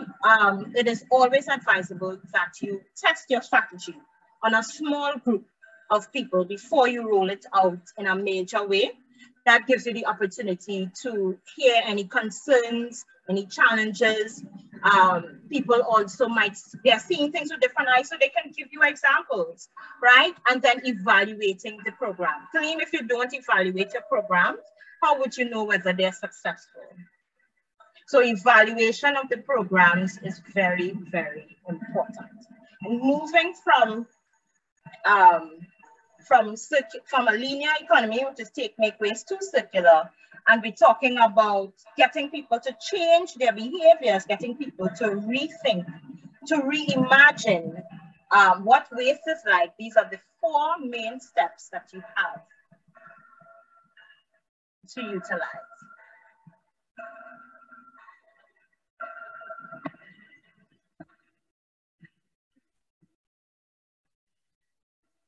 So, the role of women. Women, I saw this beautiful quote by Marshall Alec, and I said I wanted to share it with you. Women can be the engines and souls of the circular economy. And I want to take this opportunity to share a little bit of my story with you here. So, in terms of what I have been able to, when people see me and what they know about me is that, you know, I am an award-winning environmentalist and advocate and waste educator.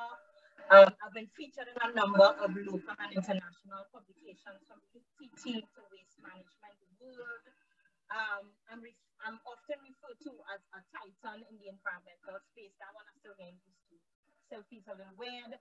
I'm also the circular economy chapter holder for Trinidad and Tobago for Port of Spain, and the national section chair for the Caribbean. Sean, can you speak up because we're not hearing you. Oh, okay, great. Better now? Hold on. Yes. Better now. Yes, you hear me, Senator? Tell me. Let me just. You're cutting off and on. How is it now? Yes. Okay. So, yes. Yes. Yes. So, Thanks. right. So tell me if you, thank you for telling me that, Senator Vera. If it happens again, please let me know. Right. But for me, it wasn't always like that. You know, when I started in this space, I really thought that I didn't quite understand or you know, realized what was I doing? Was this important? Will people, as we say, take me on? Will people pay attention to what I'm doing? And I decided that, you know what, this kind of work doesn't make sense anymore. I am done. I was very ready to, that's it, pack up shop, as we say. And because I just felt like I couldn't do this anymore. And I was seeing other people around me in other spaces excelling, and I was wondering, what about me? When would it be my turn? So I am a scientist as well by training. So I did what any scientist would do. I did research and I studied, right? I threw myself into books and videos and articles about entrepreneurship because I never wanted to be an entrepreneur. I was very good with climbing the corporate ladder. My ladder was painted and everything. It looked very pretty. I never wanted to be an entrepreneur. So, and I kept saying, you know, being in waste management as a woman is also a male-dominated space. And feeling like I just couldn't compete with the men. They're not going to listen to, what does this woman know about waste management, you know? But then I realized that it was okay for me to be a masterpiece and a work in progress at the same time. That it was okay for me to still try to figure things out, even though I didn't have all the answers. So now that I am in this space, and because I didn't see any examples, I decided to be the example.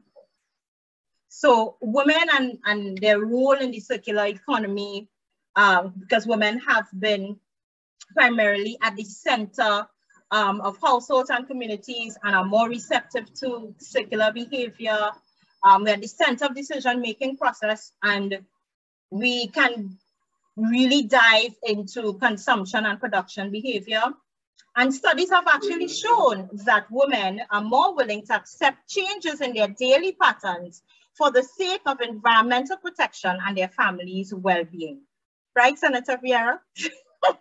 And to all the other men that are on the call.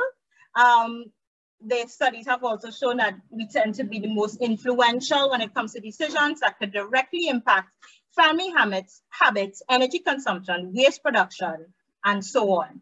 So women have been and continue to be at the center of circular economy because of our role in the household, because of our role in communities, and because of our agility and resilience as it pertains to the adoption of certain practices. So we have to continue to encourage women, encourage girls to also be in this space as well. As I said, for oftentimes, women involved in the waste management sector are often not at the leadership positions, often not at the helm. And as a result of that, we don't have the opportunity to really do that and, provide employment, as Dr. Millett and they talked about, and do all of these additional things as well. And then one of the favorite things that I enjoy about the work that I do is working with children and youth. See my big smile? It really gives me an added energy and boost. And the young generation can influence their elders and can make them understand the environmental problems that are faced by us today. The youth can make them see that our environment is deteriorating day by day. And Senator Vieira gave the Native American quote that we borrow this planet from our children. The children are inheritors of what we do now. I am not happy with the planet and the country that I inherited from my ancestors. So therefore, it is my job to ensure that my children inherit a better planet and country. And one of the things that we have done is, you see that nice little book on your screen there. I am now a children's book author. And it's using that as a tool to encourage children and use to see waste differently, to be a teaching tool for parents, for teachers, as they continue to roll out the importance of this kind of work. The youth voice is important. They aren't tokens. We must value what they bring to the table and encourage them in the decision-making process and the execution of activities. So as I come to a close, the goal, I just wanted to issue a reminder. The goal of sustainable waste management is to first make less waste. Reuse consumables with final disposal coming down at the very, very end. And that is what circular economy encourages us to do. So recycling begins at the end of the get rid of it stage. However, circular economy goes right back to the beginning to prevent waste and pollution from being created in the first place. You have power. Beware of what your purchasing power is. And of course, I cannot reiterate the need for extended producer responsibility and how critical it is in driving circular economy forward. We all are consumers. I buy things too. And if I don't have other alternatives on the market and I only have certain choices available to me, then that's the only choice I have to make. So we have to encourage the producers and the manufacturers to keep that in mind, to design products for us that can be recycled, repurposed, re-engineered, to stay in that circular loop as much as possible, for them to take responsibility for the items that they are generating and not just pass it off on somebody else. In order for us to really drive circular economy forward, it's not just about us as consumers alone. Everybody has a role to play. Government, business, individuals, communities, civil society, everybody has a role to play. And we all must take it on in order to really bring circular economy to where it needs to be. So guys, I want to thank you so much, and I want to leave you with one of my favorite quotations. It is not always about doing things better, but sometimes we simply need to do better things. And that is where the circular economy sits. Thank you very much, everyone. And thank you, Shan. I wholeheartedly agree that women can be the engines and souls of the circular economy. And thank you, Shan, for highlighting the knowledge gaps, the value of waste, the need for circular economy training, the need for education, the need to empower citizens, and for being an example. You've pointed out that everyone has a role to play. The takeaways for me, changing mindsets does not happen overnight. Knowing about the problem is not enough. Talking about it is not enough. As Greta says, blah, blah, blah. We need to walk the talk. You underscored Vanessa's injunction about rethinking and redesigning our relationship with waste, and that if we are to tackle climate change, we need to change. We must show commitment, not just through words, but through action. As the Chinese say, talk, don't cook rice. We need to meet, to audit, to share, to act. So thank you to all panelists for offering such great insights, for your enlightening words about your experience with the circular economy and outlining opportunities for Parliament to exercise its role in transitioning Trinidad and Tobago to a circular economic model. The next section will be a space of open dialogue between parliamentarians, parliamentary staff, and the panelists. I think we have 10 minutes assigned for the Q&A. We welcome panelists to pose any questions they may have to the parliamentarians and parliamentary staff and to the panelists as well. And to kick off, I have two questions from Senator Amrita Deonarine. First, can you explain how upcycling is different from recycling? And how does upcycling contribute to developing a circular economy? I think this will be thrown out to everyone, so whoever can answer. And the second question from Senator Deonarine is, waste management is important when crafting policies in the move towards a circular economy.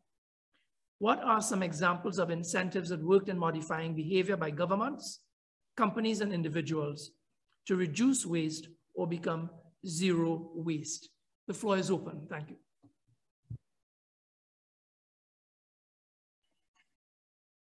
Shall I tackle the first one, and I'll probably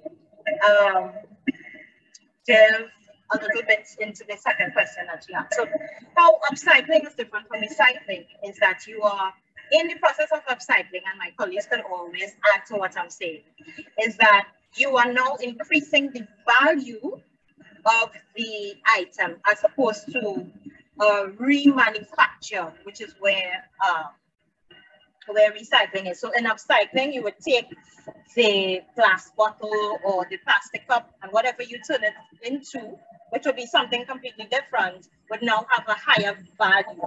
So that's the difference between recycling and upcycling. Simple difference. And David and Sherwin can always add their dollars worth there as well.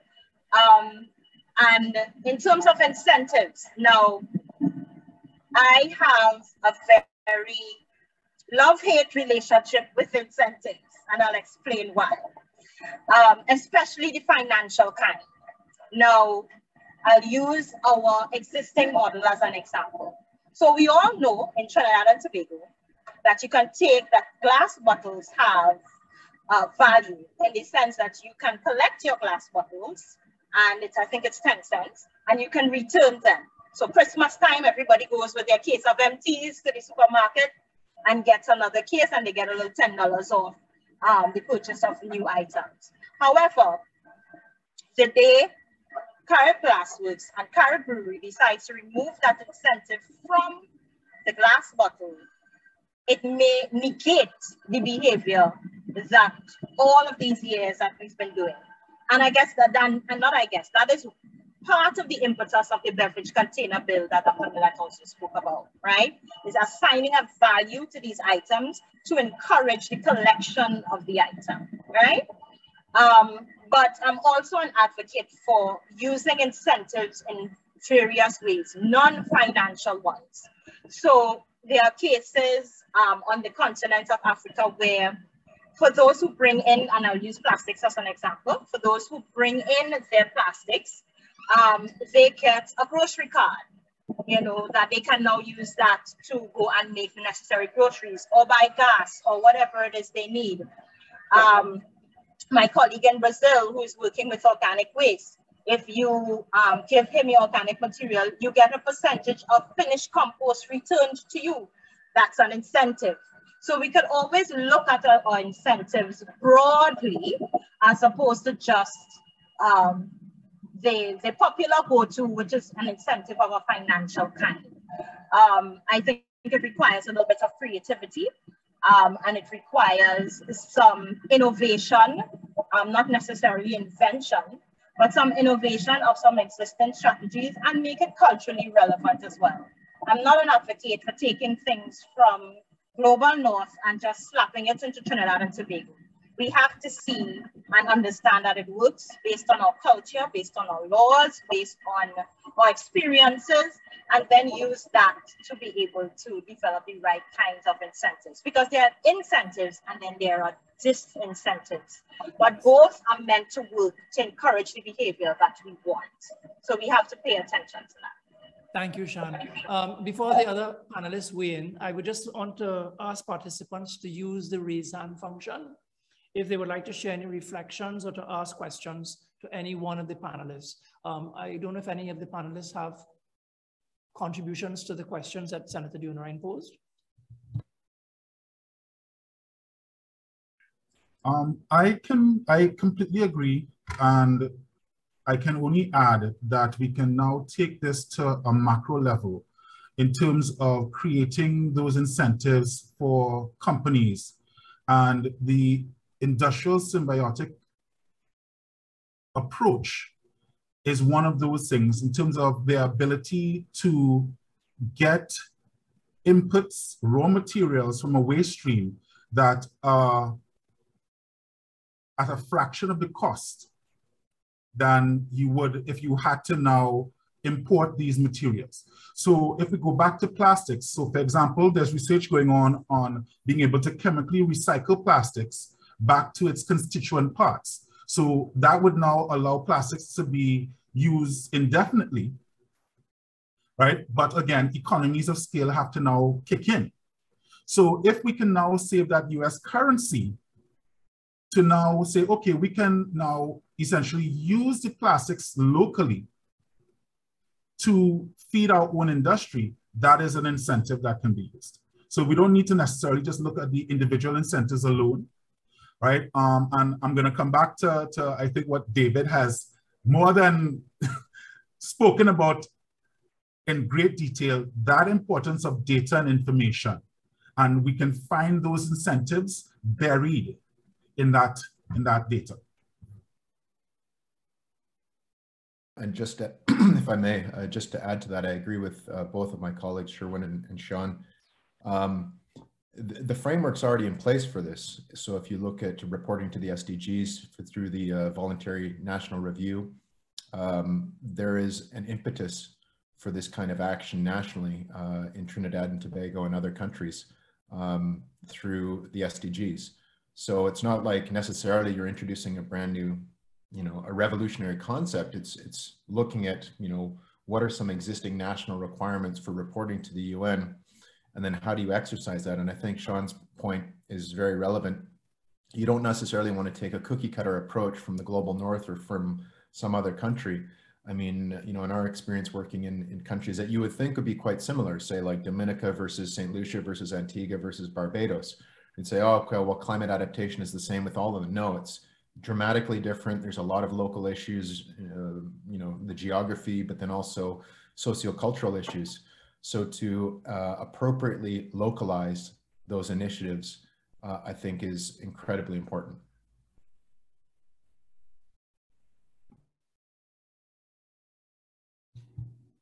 Thank you. I see Speaker Anizette George has her hand up. Speaker. Thank you, Senator Vera. Very, very interesting conversations. I just wanted to say this, and Chan, sorry for mispronouncing your name, but I think incentives cannot be looked at in a desegregated way, okay? There must be a broad range of incentives. You made the point, education, awareness, okay? So while you may have fiscal incentives to as part of your repertoire, other things have to be done in tandem. Another incentive is, to me, apart from education, letting people see their role in what happens. So I remember once speaking to a guy earlier morning. I'm taking a walk, I'm speaking to this guy, and we're talking about Zika. Okay, and he's telling me, I meet him on the road, and he's telling me, I don't know, about littering and so on and so forth. He was drinking something in a bottle or plastic or whatever. And as the conversation, so he spoke about litter and so on, and as the conversation was finished, he dropped his bottle in the road and continued. So clearly he doesn't see himself in what is going on. And again, as an incentive, is one of the points one of the presenters made about strategies, meeting the stakeholders where they are. So for instance, along a street where the IKEA had placed a bin. And from my own observation, passing in the morning, passing in the afternoon, I found that this program of collecting plastics and so on had to have been extremely successful because the bin was always overflowing with bags of plastic. The bin was removed because I guess people were using it for other purposes. It was removed completely. And I've always wondered, therefore, where have people gone who were using the bin for the proper purpose? So you move it from the community and you put it to Hilo, or Massey. All right? To me, that in itself is a disincentive because it's not where the user is. Okay? So it's not only fiscal, there are things. And for me personally, I see my grandchildren in this. I say to myself, oh God, I have to be better because I want the world to be a little better for them. So even if it's just for the selfish reason of my own grandchildren, I try a little harder. So we have to, approach it, incentives from a whole range of things. And maybe by the time we remove the fiscal incentives, the behavior change would have come. And to me, if we change 50% of the behavior, we have ambassadors to help with the rest. Okay, thank you. Thank you. Senator Vieira, if I just may add a couple of things to what Madam Speaker just shared. She's very right in terms of looking at, one of the other things I wanted to add is not just looking at incentives broadly, but also not looking at them in a silo. There needs to be other supporting mechanisms in order for incentives to work. And in my own experience when she talked about for her grandchildren and doing it, you know, even if it's just for her own selfish reasons. And her example, I mean, Madam Speaker, I can't tell you how many examples that I have had with that. I actually created a Trini Mother Earth character to be able to tell people that they stink and dirty without saying it to their face, right? Because it is about encouraging them to engage in the kinds of behaviors. And even with that same ICARE program, I remember driving to the Barracourt Secondary School approached me to work with them for their school-based education program. I remember driving from Barataria to Barracourt twice a week to collect plastic bottles from the school, but there was no ICARE bin in Barracourt. So then I had to take those bottles to Debe to drop them off. So as much as the children were eager, I mean, and at that time I was using my car, my personal vehicle, load up the car with plastic bottles, right? But the fact is, if they didn't have me to support them, then where would all of those plastic bottles go to? Same thing with the community that you're talking about. But until we realize that we have to address the barriers, people will tell me, Shani, reason why I'm not doing it because it's been too far. Shani, I don't have time. All sorts of different things. And then now we have to understand that because often we don't like to hear the hard answers. We don't like to hear the answers that are not necessarily rated G, right? But sometimes we have to sit and actively listen, because that is the only way that we'll be able to devise the strategies to help us to move forward. So that's just what I wanted to add. Thank you, Shan. There do not appear to be any more questions in the chat. So I think at this time, it may be appropriate to shift our focus to the next item on the agenda, which is the interactive section of the workshop entitled Words into Action. During this time, participants will be separated into 2 breakout rooms. And in these groups, you will have the chance to discuss the opportunities and the challenges of integrating a circular economy into Trinidad and Tobago by identifying the strengths, weaknesses, opportunities, and threats related to the objective through your legislative perspective. Of course, what we are talking about is a SWOT analysis. So we encourage both parliamentarians and parliamentary staff to participate. Each group will be facilitated by 2 representatives of the Parliament of Trinidad and Tobago, 1 representative per room, who will be asking a set of prompting questions to help stimulate the discussion relating to these 4 categories. And at the end, participants will have the chance to come up with 2 possible parliamentary actions. To help you with the discussion, a fact sheet on circular economy at the national level will be provided to you. The link of this document will be shared in the chat.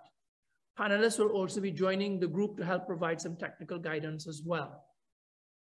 After the breakout group exercise, participants will reconvene in the main room, and the representatives of the Parliament of Trinidad and Tobago that led each breakout room will provide a brief summary of their key takeaways.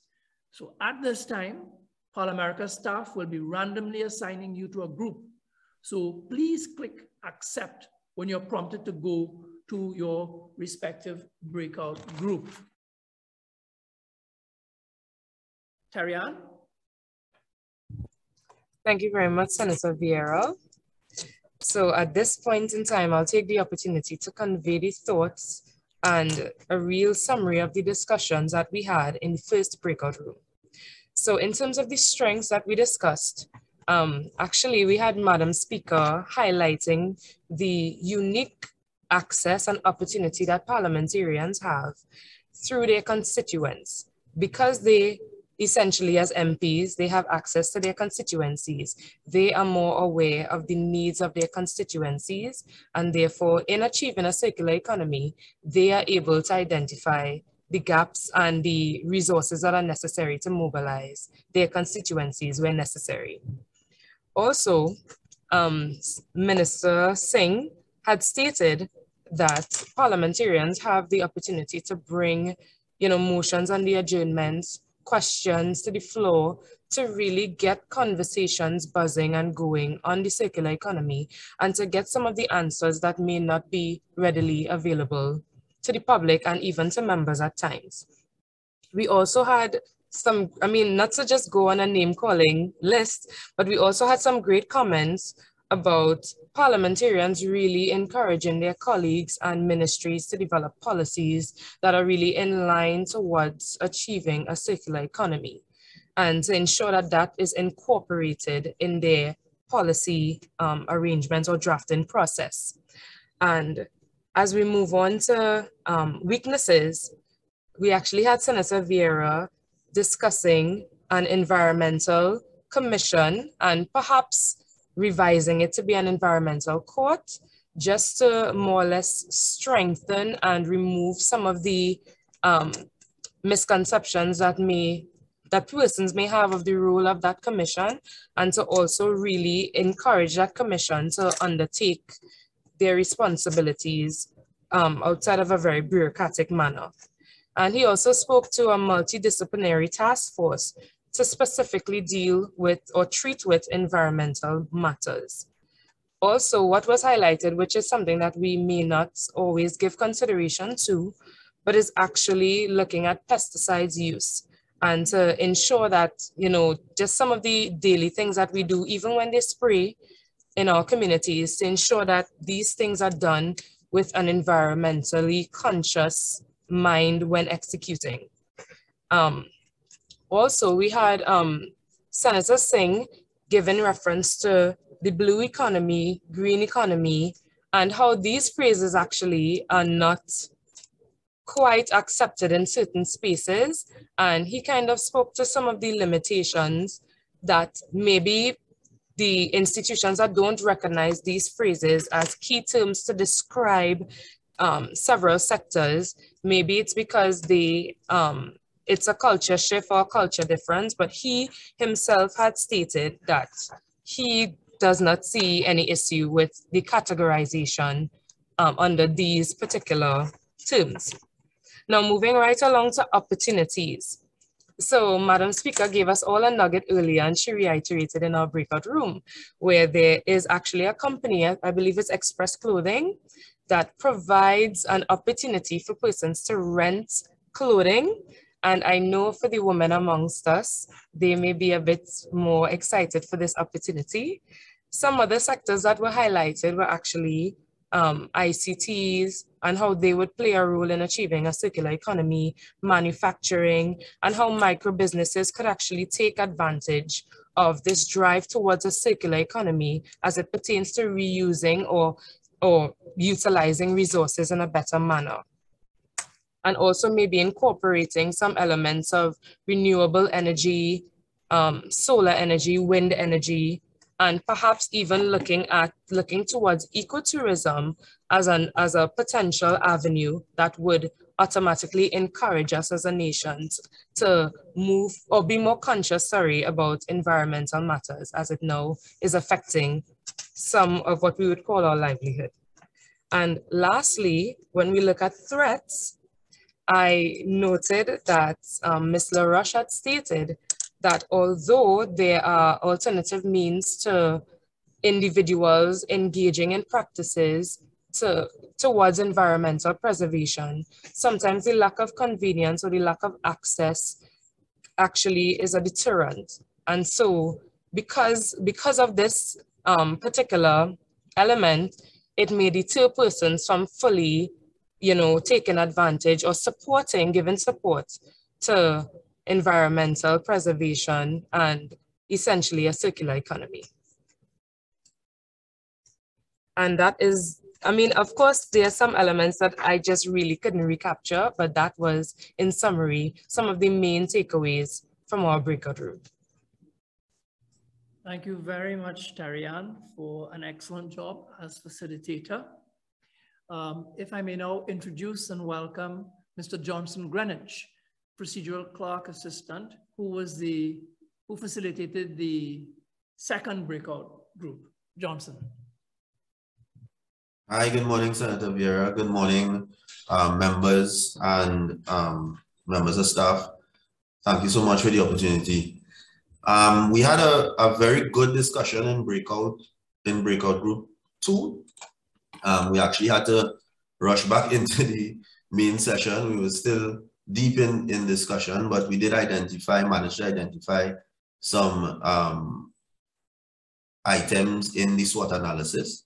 So the main strengths that were identified was Trinidad and Tobago Parliament being strong in its oversight ability. The ability by the Parliament members to exercise oversight on the floor of Parliament through questions, matters on the adjournment, etc. And through questions put to entities, the inquiry process in oversight committees, and utilizing the ability of those committees, through committees and on the floor, utilizing that to forward circularity and the circular economy model, right? So that was one main strength. Another one was the Parliament channel. So the Parliament has its TV channel, its cable channel, channel 11, and social media presence on Twitter, Instagram, Facebook, etc. The use of these as tools to promote Parliament's initiatives, and that then translating, so when we talk about opportunities later on, that then translating into a strong opportunity to promote the circular economy, right? We looked at also under strengths, how Parliament, the Trinidad and Tobago Parliament, can advocate for the circular economy, and through education initiatives, dispersing, using its platforms, etc., to disperse information in the communities, right? So MPs have their constituents. The constituency offices are connected to the main Parliament, and therefore you use the Parliament channel, etc., as I mentioned, to as a type of outreach. That is an opportunity, right? And that there is an opportunity in legislation and oversight that can, there's an opportunity in the administrative functions of Parliament, through the administrative functions of Parliament. In particular, Madam President would have brought back up the Parliament's initiatives regarding recycling, encouraging reusable bottles instead of the use of plastic bottles, removing them totally from the chamber, and in and around the office space, and encouraging the placement of coolers around the parliamentary complex to encourage that less use of plastic, etc. Weaknesses, the main weakness that was identified was the executive influence on the public policy process. So while the Parliament has the strong oversight ability, decision-making really lies with the cabinet, with the executive, and therefore Parliament is kind of constrained to wait on the cabinet's decisions with regard to any initiatives, in particular environmental initiatives, in this regard. So there's that. Minister West would have raised a nice analogy with regard to the carrot and stick approach, right? That we use. So there's this carrot approach where we give incentives. Maybe there is an opportunity to look into the other approach where to compel action rather than talk. And Senator C. Prasad would have raised another weakness, the lack of an overarching policy direction with regard to recycling, and then looking now at this new concept of circular economy. So that lack of that overarching policy directive is a weakness From my own notes, I remember Senator Dylan Remy also raising an issue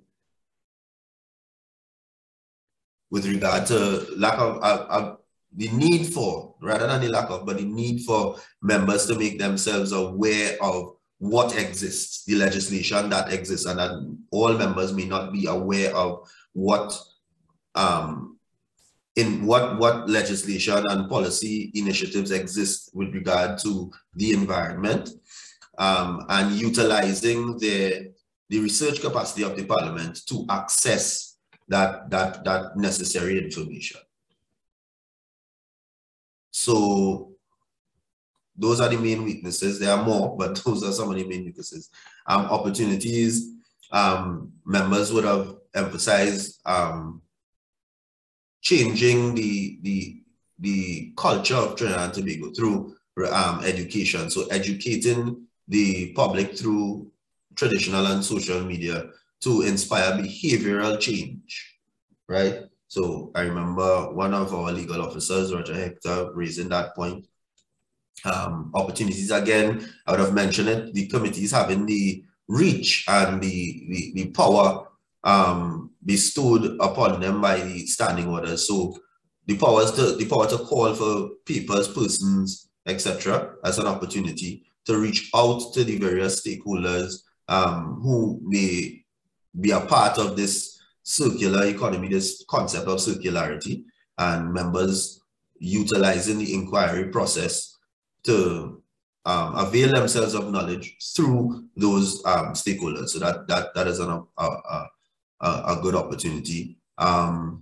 Youth Parliament, encouraging the behavioral change through that method. So we've seen various youth parliamentary debates, and that being used as a vehicle for circularity. Another opportunity mentioned by our acting clerk of the Senate was the Parliament's various relationships with external groups. ParlAmericas, to begin with, these types of workshops being useful to members as training opportunities on relatively new concepts. The memorandum of understanding with the University of the West Indies, so that expert knowledge being available in various disciplines, being available to members, and agreements with inter-parliamentary and that support that can be accessed. So that's a great opportunity for the Trinidad and Tobago Parliament. Just to go right along to the actions that were identified, and this is where we had to rush. This is where we had to rush out of the breakout room. To reiterate, the Parliament channel and social media being used to disseminate the initiatives towards regarding the circular economy, and utilizing the oversight committees and the mechanisms used on the floor to highlight the gaps that need to be addressed with regard to circularity, and to encourage public awareness of the issues. So as I said, we had a very lively discussion, and I hope I captured everything. Thank you very much. Thank you, Johnson. It sounds like you had a highly engaged and interactive session. So good job there. Very much so, thank you. So integrative design thinking, whether as relates to data acquisition and data-driven policies, as relates to rethinking and redesigning our systems, products, and services, or having the right policies, infrastructure, and technology in place to enable necessary changes to our lifestyles and behaviors, that's the only way to improve the planet's health and well-being. I'd like to thank everyone once again for their participation. It's now clear that the exercises have led to some fruitful discussion. I would now like to hand over the floor back to our MC, Ms. Kiba Jacob Motley. Thank you. Thank you very much, Senator Vera, and thank you very much for moderating the session and taking care of us over the last 2 or so hours. So I will now like to introduce the Director General of ParlAmericas, Mrs. Alicia Todd, to present a short evaluation for Alicia. Oh, good morning, and thank you so much. It's such a pleasure to be here with you all, and I am so grateful for the Parliament of Trinidad and Tobago inviting ParlAmericas to help coordinate and put together this workshop. I've thoroughly enjoyed this morning's session. Thank you to all of the presenters, David, Vanessa, Dr. Millet, Sean. It's such, thank you for the time that you've put into this today for us. And Madam Speaker for inviting us, as always, Senator Vieira for all of your leadership. And I thoroughly enjoyed my breakout group. So I have to give a shout out to Terry Ann, although I'm sure John Thison did well on his side, but boy, she was a great moderator. You're hired, Terry Ann. I'll invite you for all of my breakout groups. I'm actually just here to say that we at ParlAmericas, we were delighted to do this, undertake this programming. We've had to undertake this, we were able to undertake this programming thanks to a project we have from Global Affairs Canada. And with that, we collect data as well. And so I would ask you to indulge me in please doing the short evaluation that's about to pop up on your screen, just to let us know that you found this workshop valuable. And as we need to report back to our donor, it takes just a few minutes. They always give me this task to kind of get you motivated to fill in the evaluation. So I would be grateful if you could all do so for me. And so I'll just give you a moment to do that.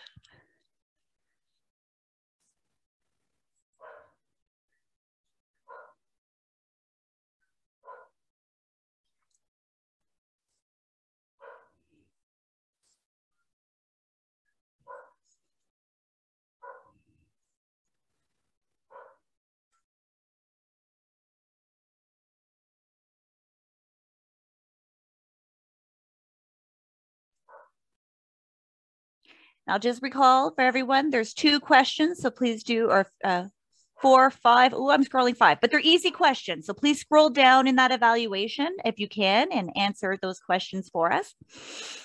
But I know we went over time and you're all very busy. So as people are answering the questions, Madam MC, I will pass it back to you. I think we can move along in the program. People can answer the questions, and I think they'll be finishing up here very shortly. I see we've had good response rate thus far. So I pass it back to you.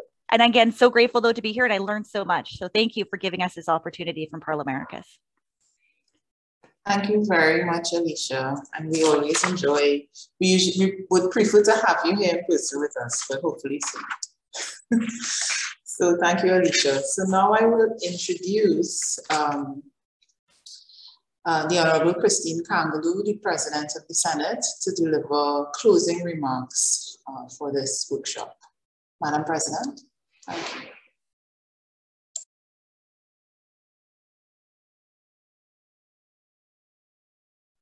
Thank you very much, Madam Chair.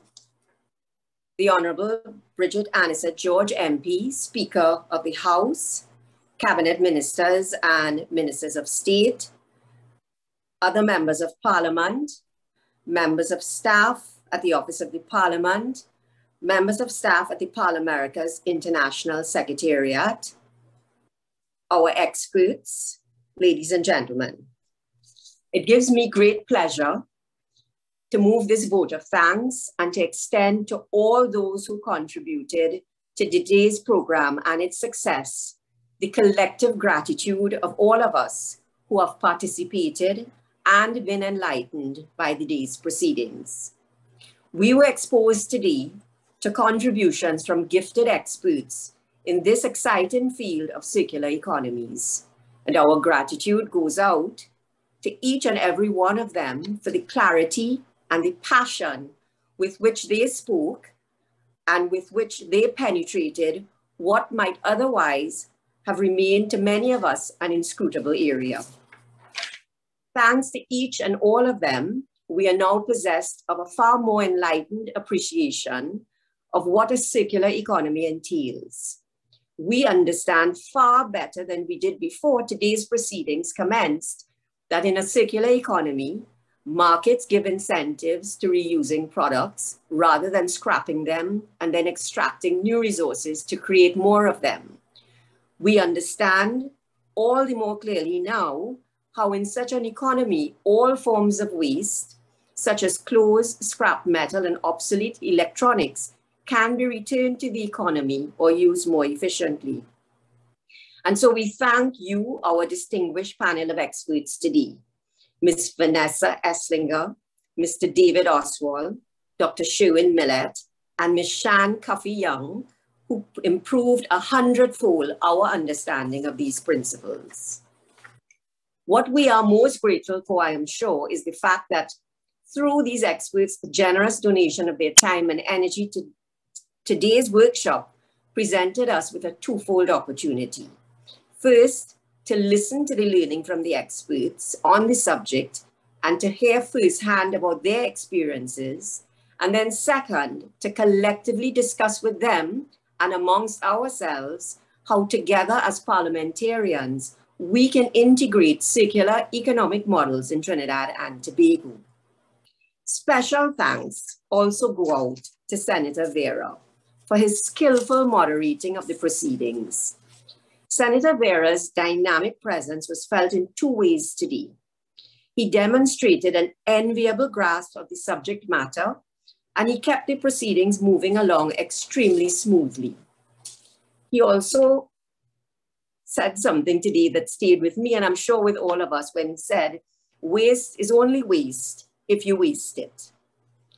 It would be remiss of me to not also convey our deep and abiding appreciation to the Office of the Parliament of Trinidad and Tobago and to ParlAmericas for co-organizing this important workshop. May I tip this audience's collective hat to you both for a job brilliantly done in organizing and executing today's event. As someone who has tried to sit on the organizer's side of many a table, I can only sit now in quiet admiration and complete wonder at how efficiently and effectively today's event was put together.